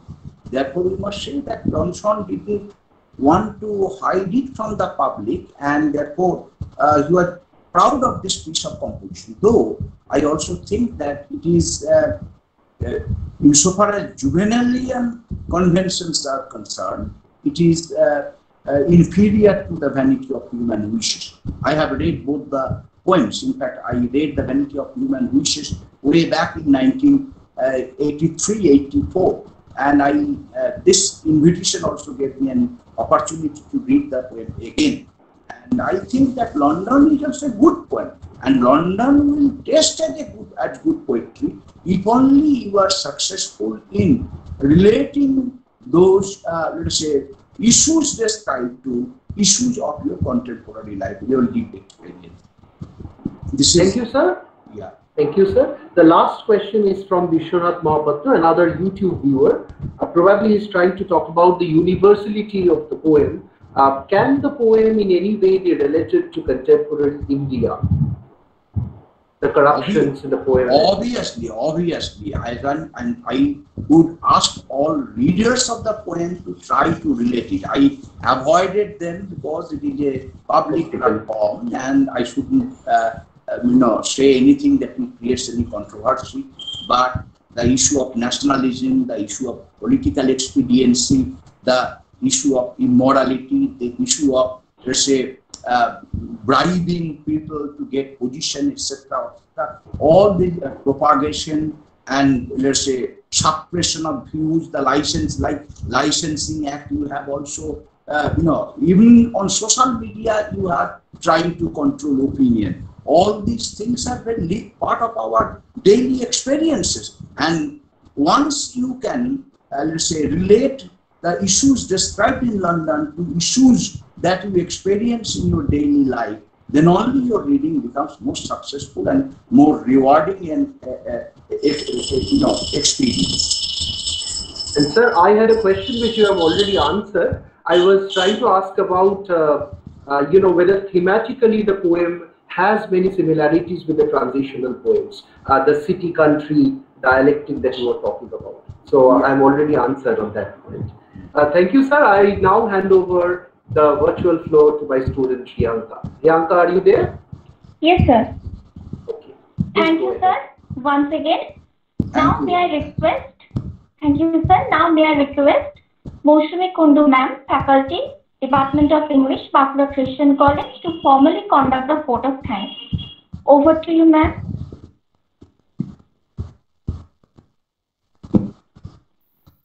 Ma'am, are you there? Yes, am I audible? Yes, ma'am.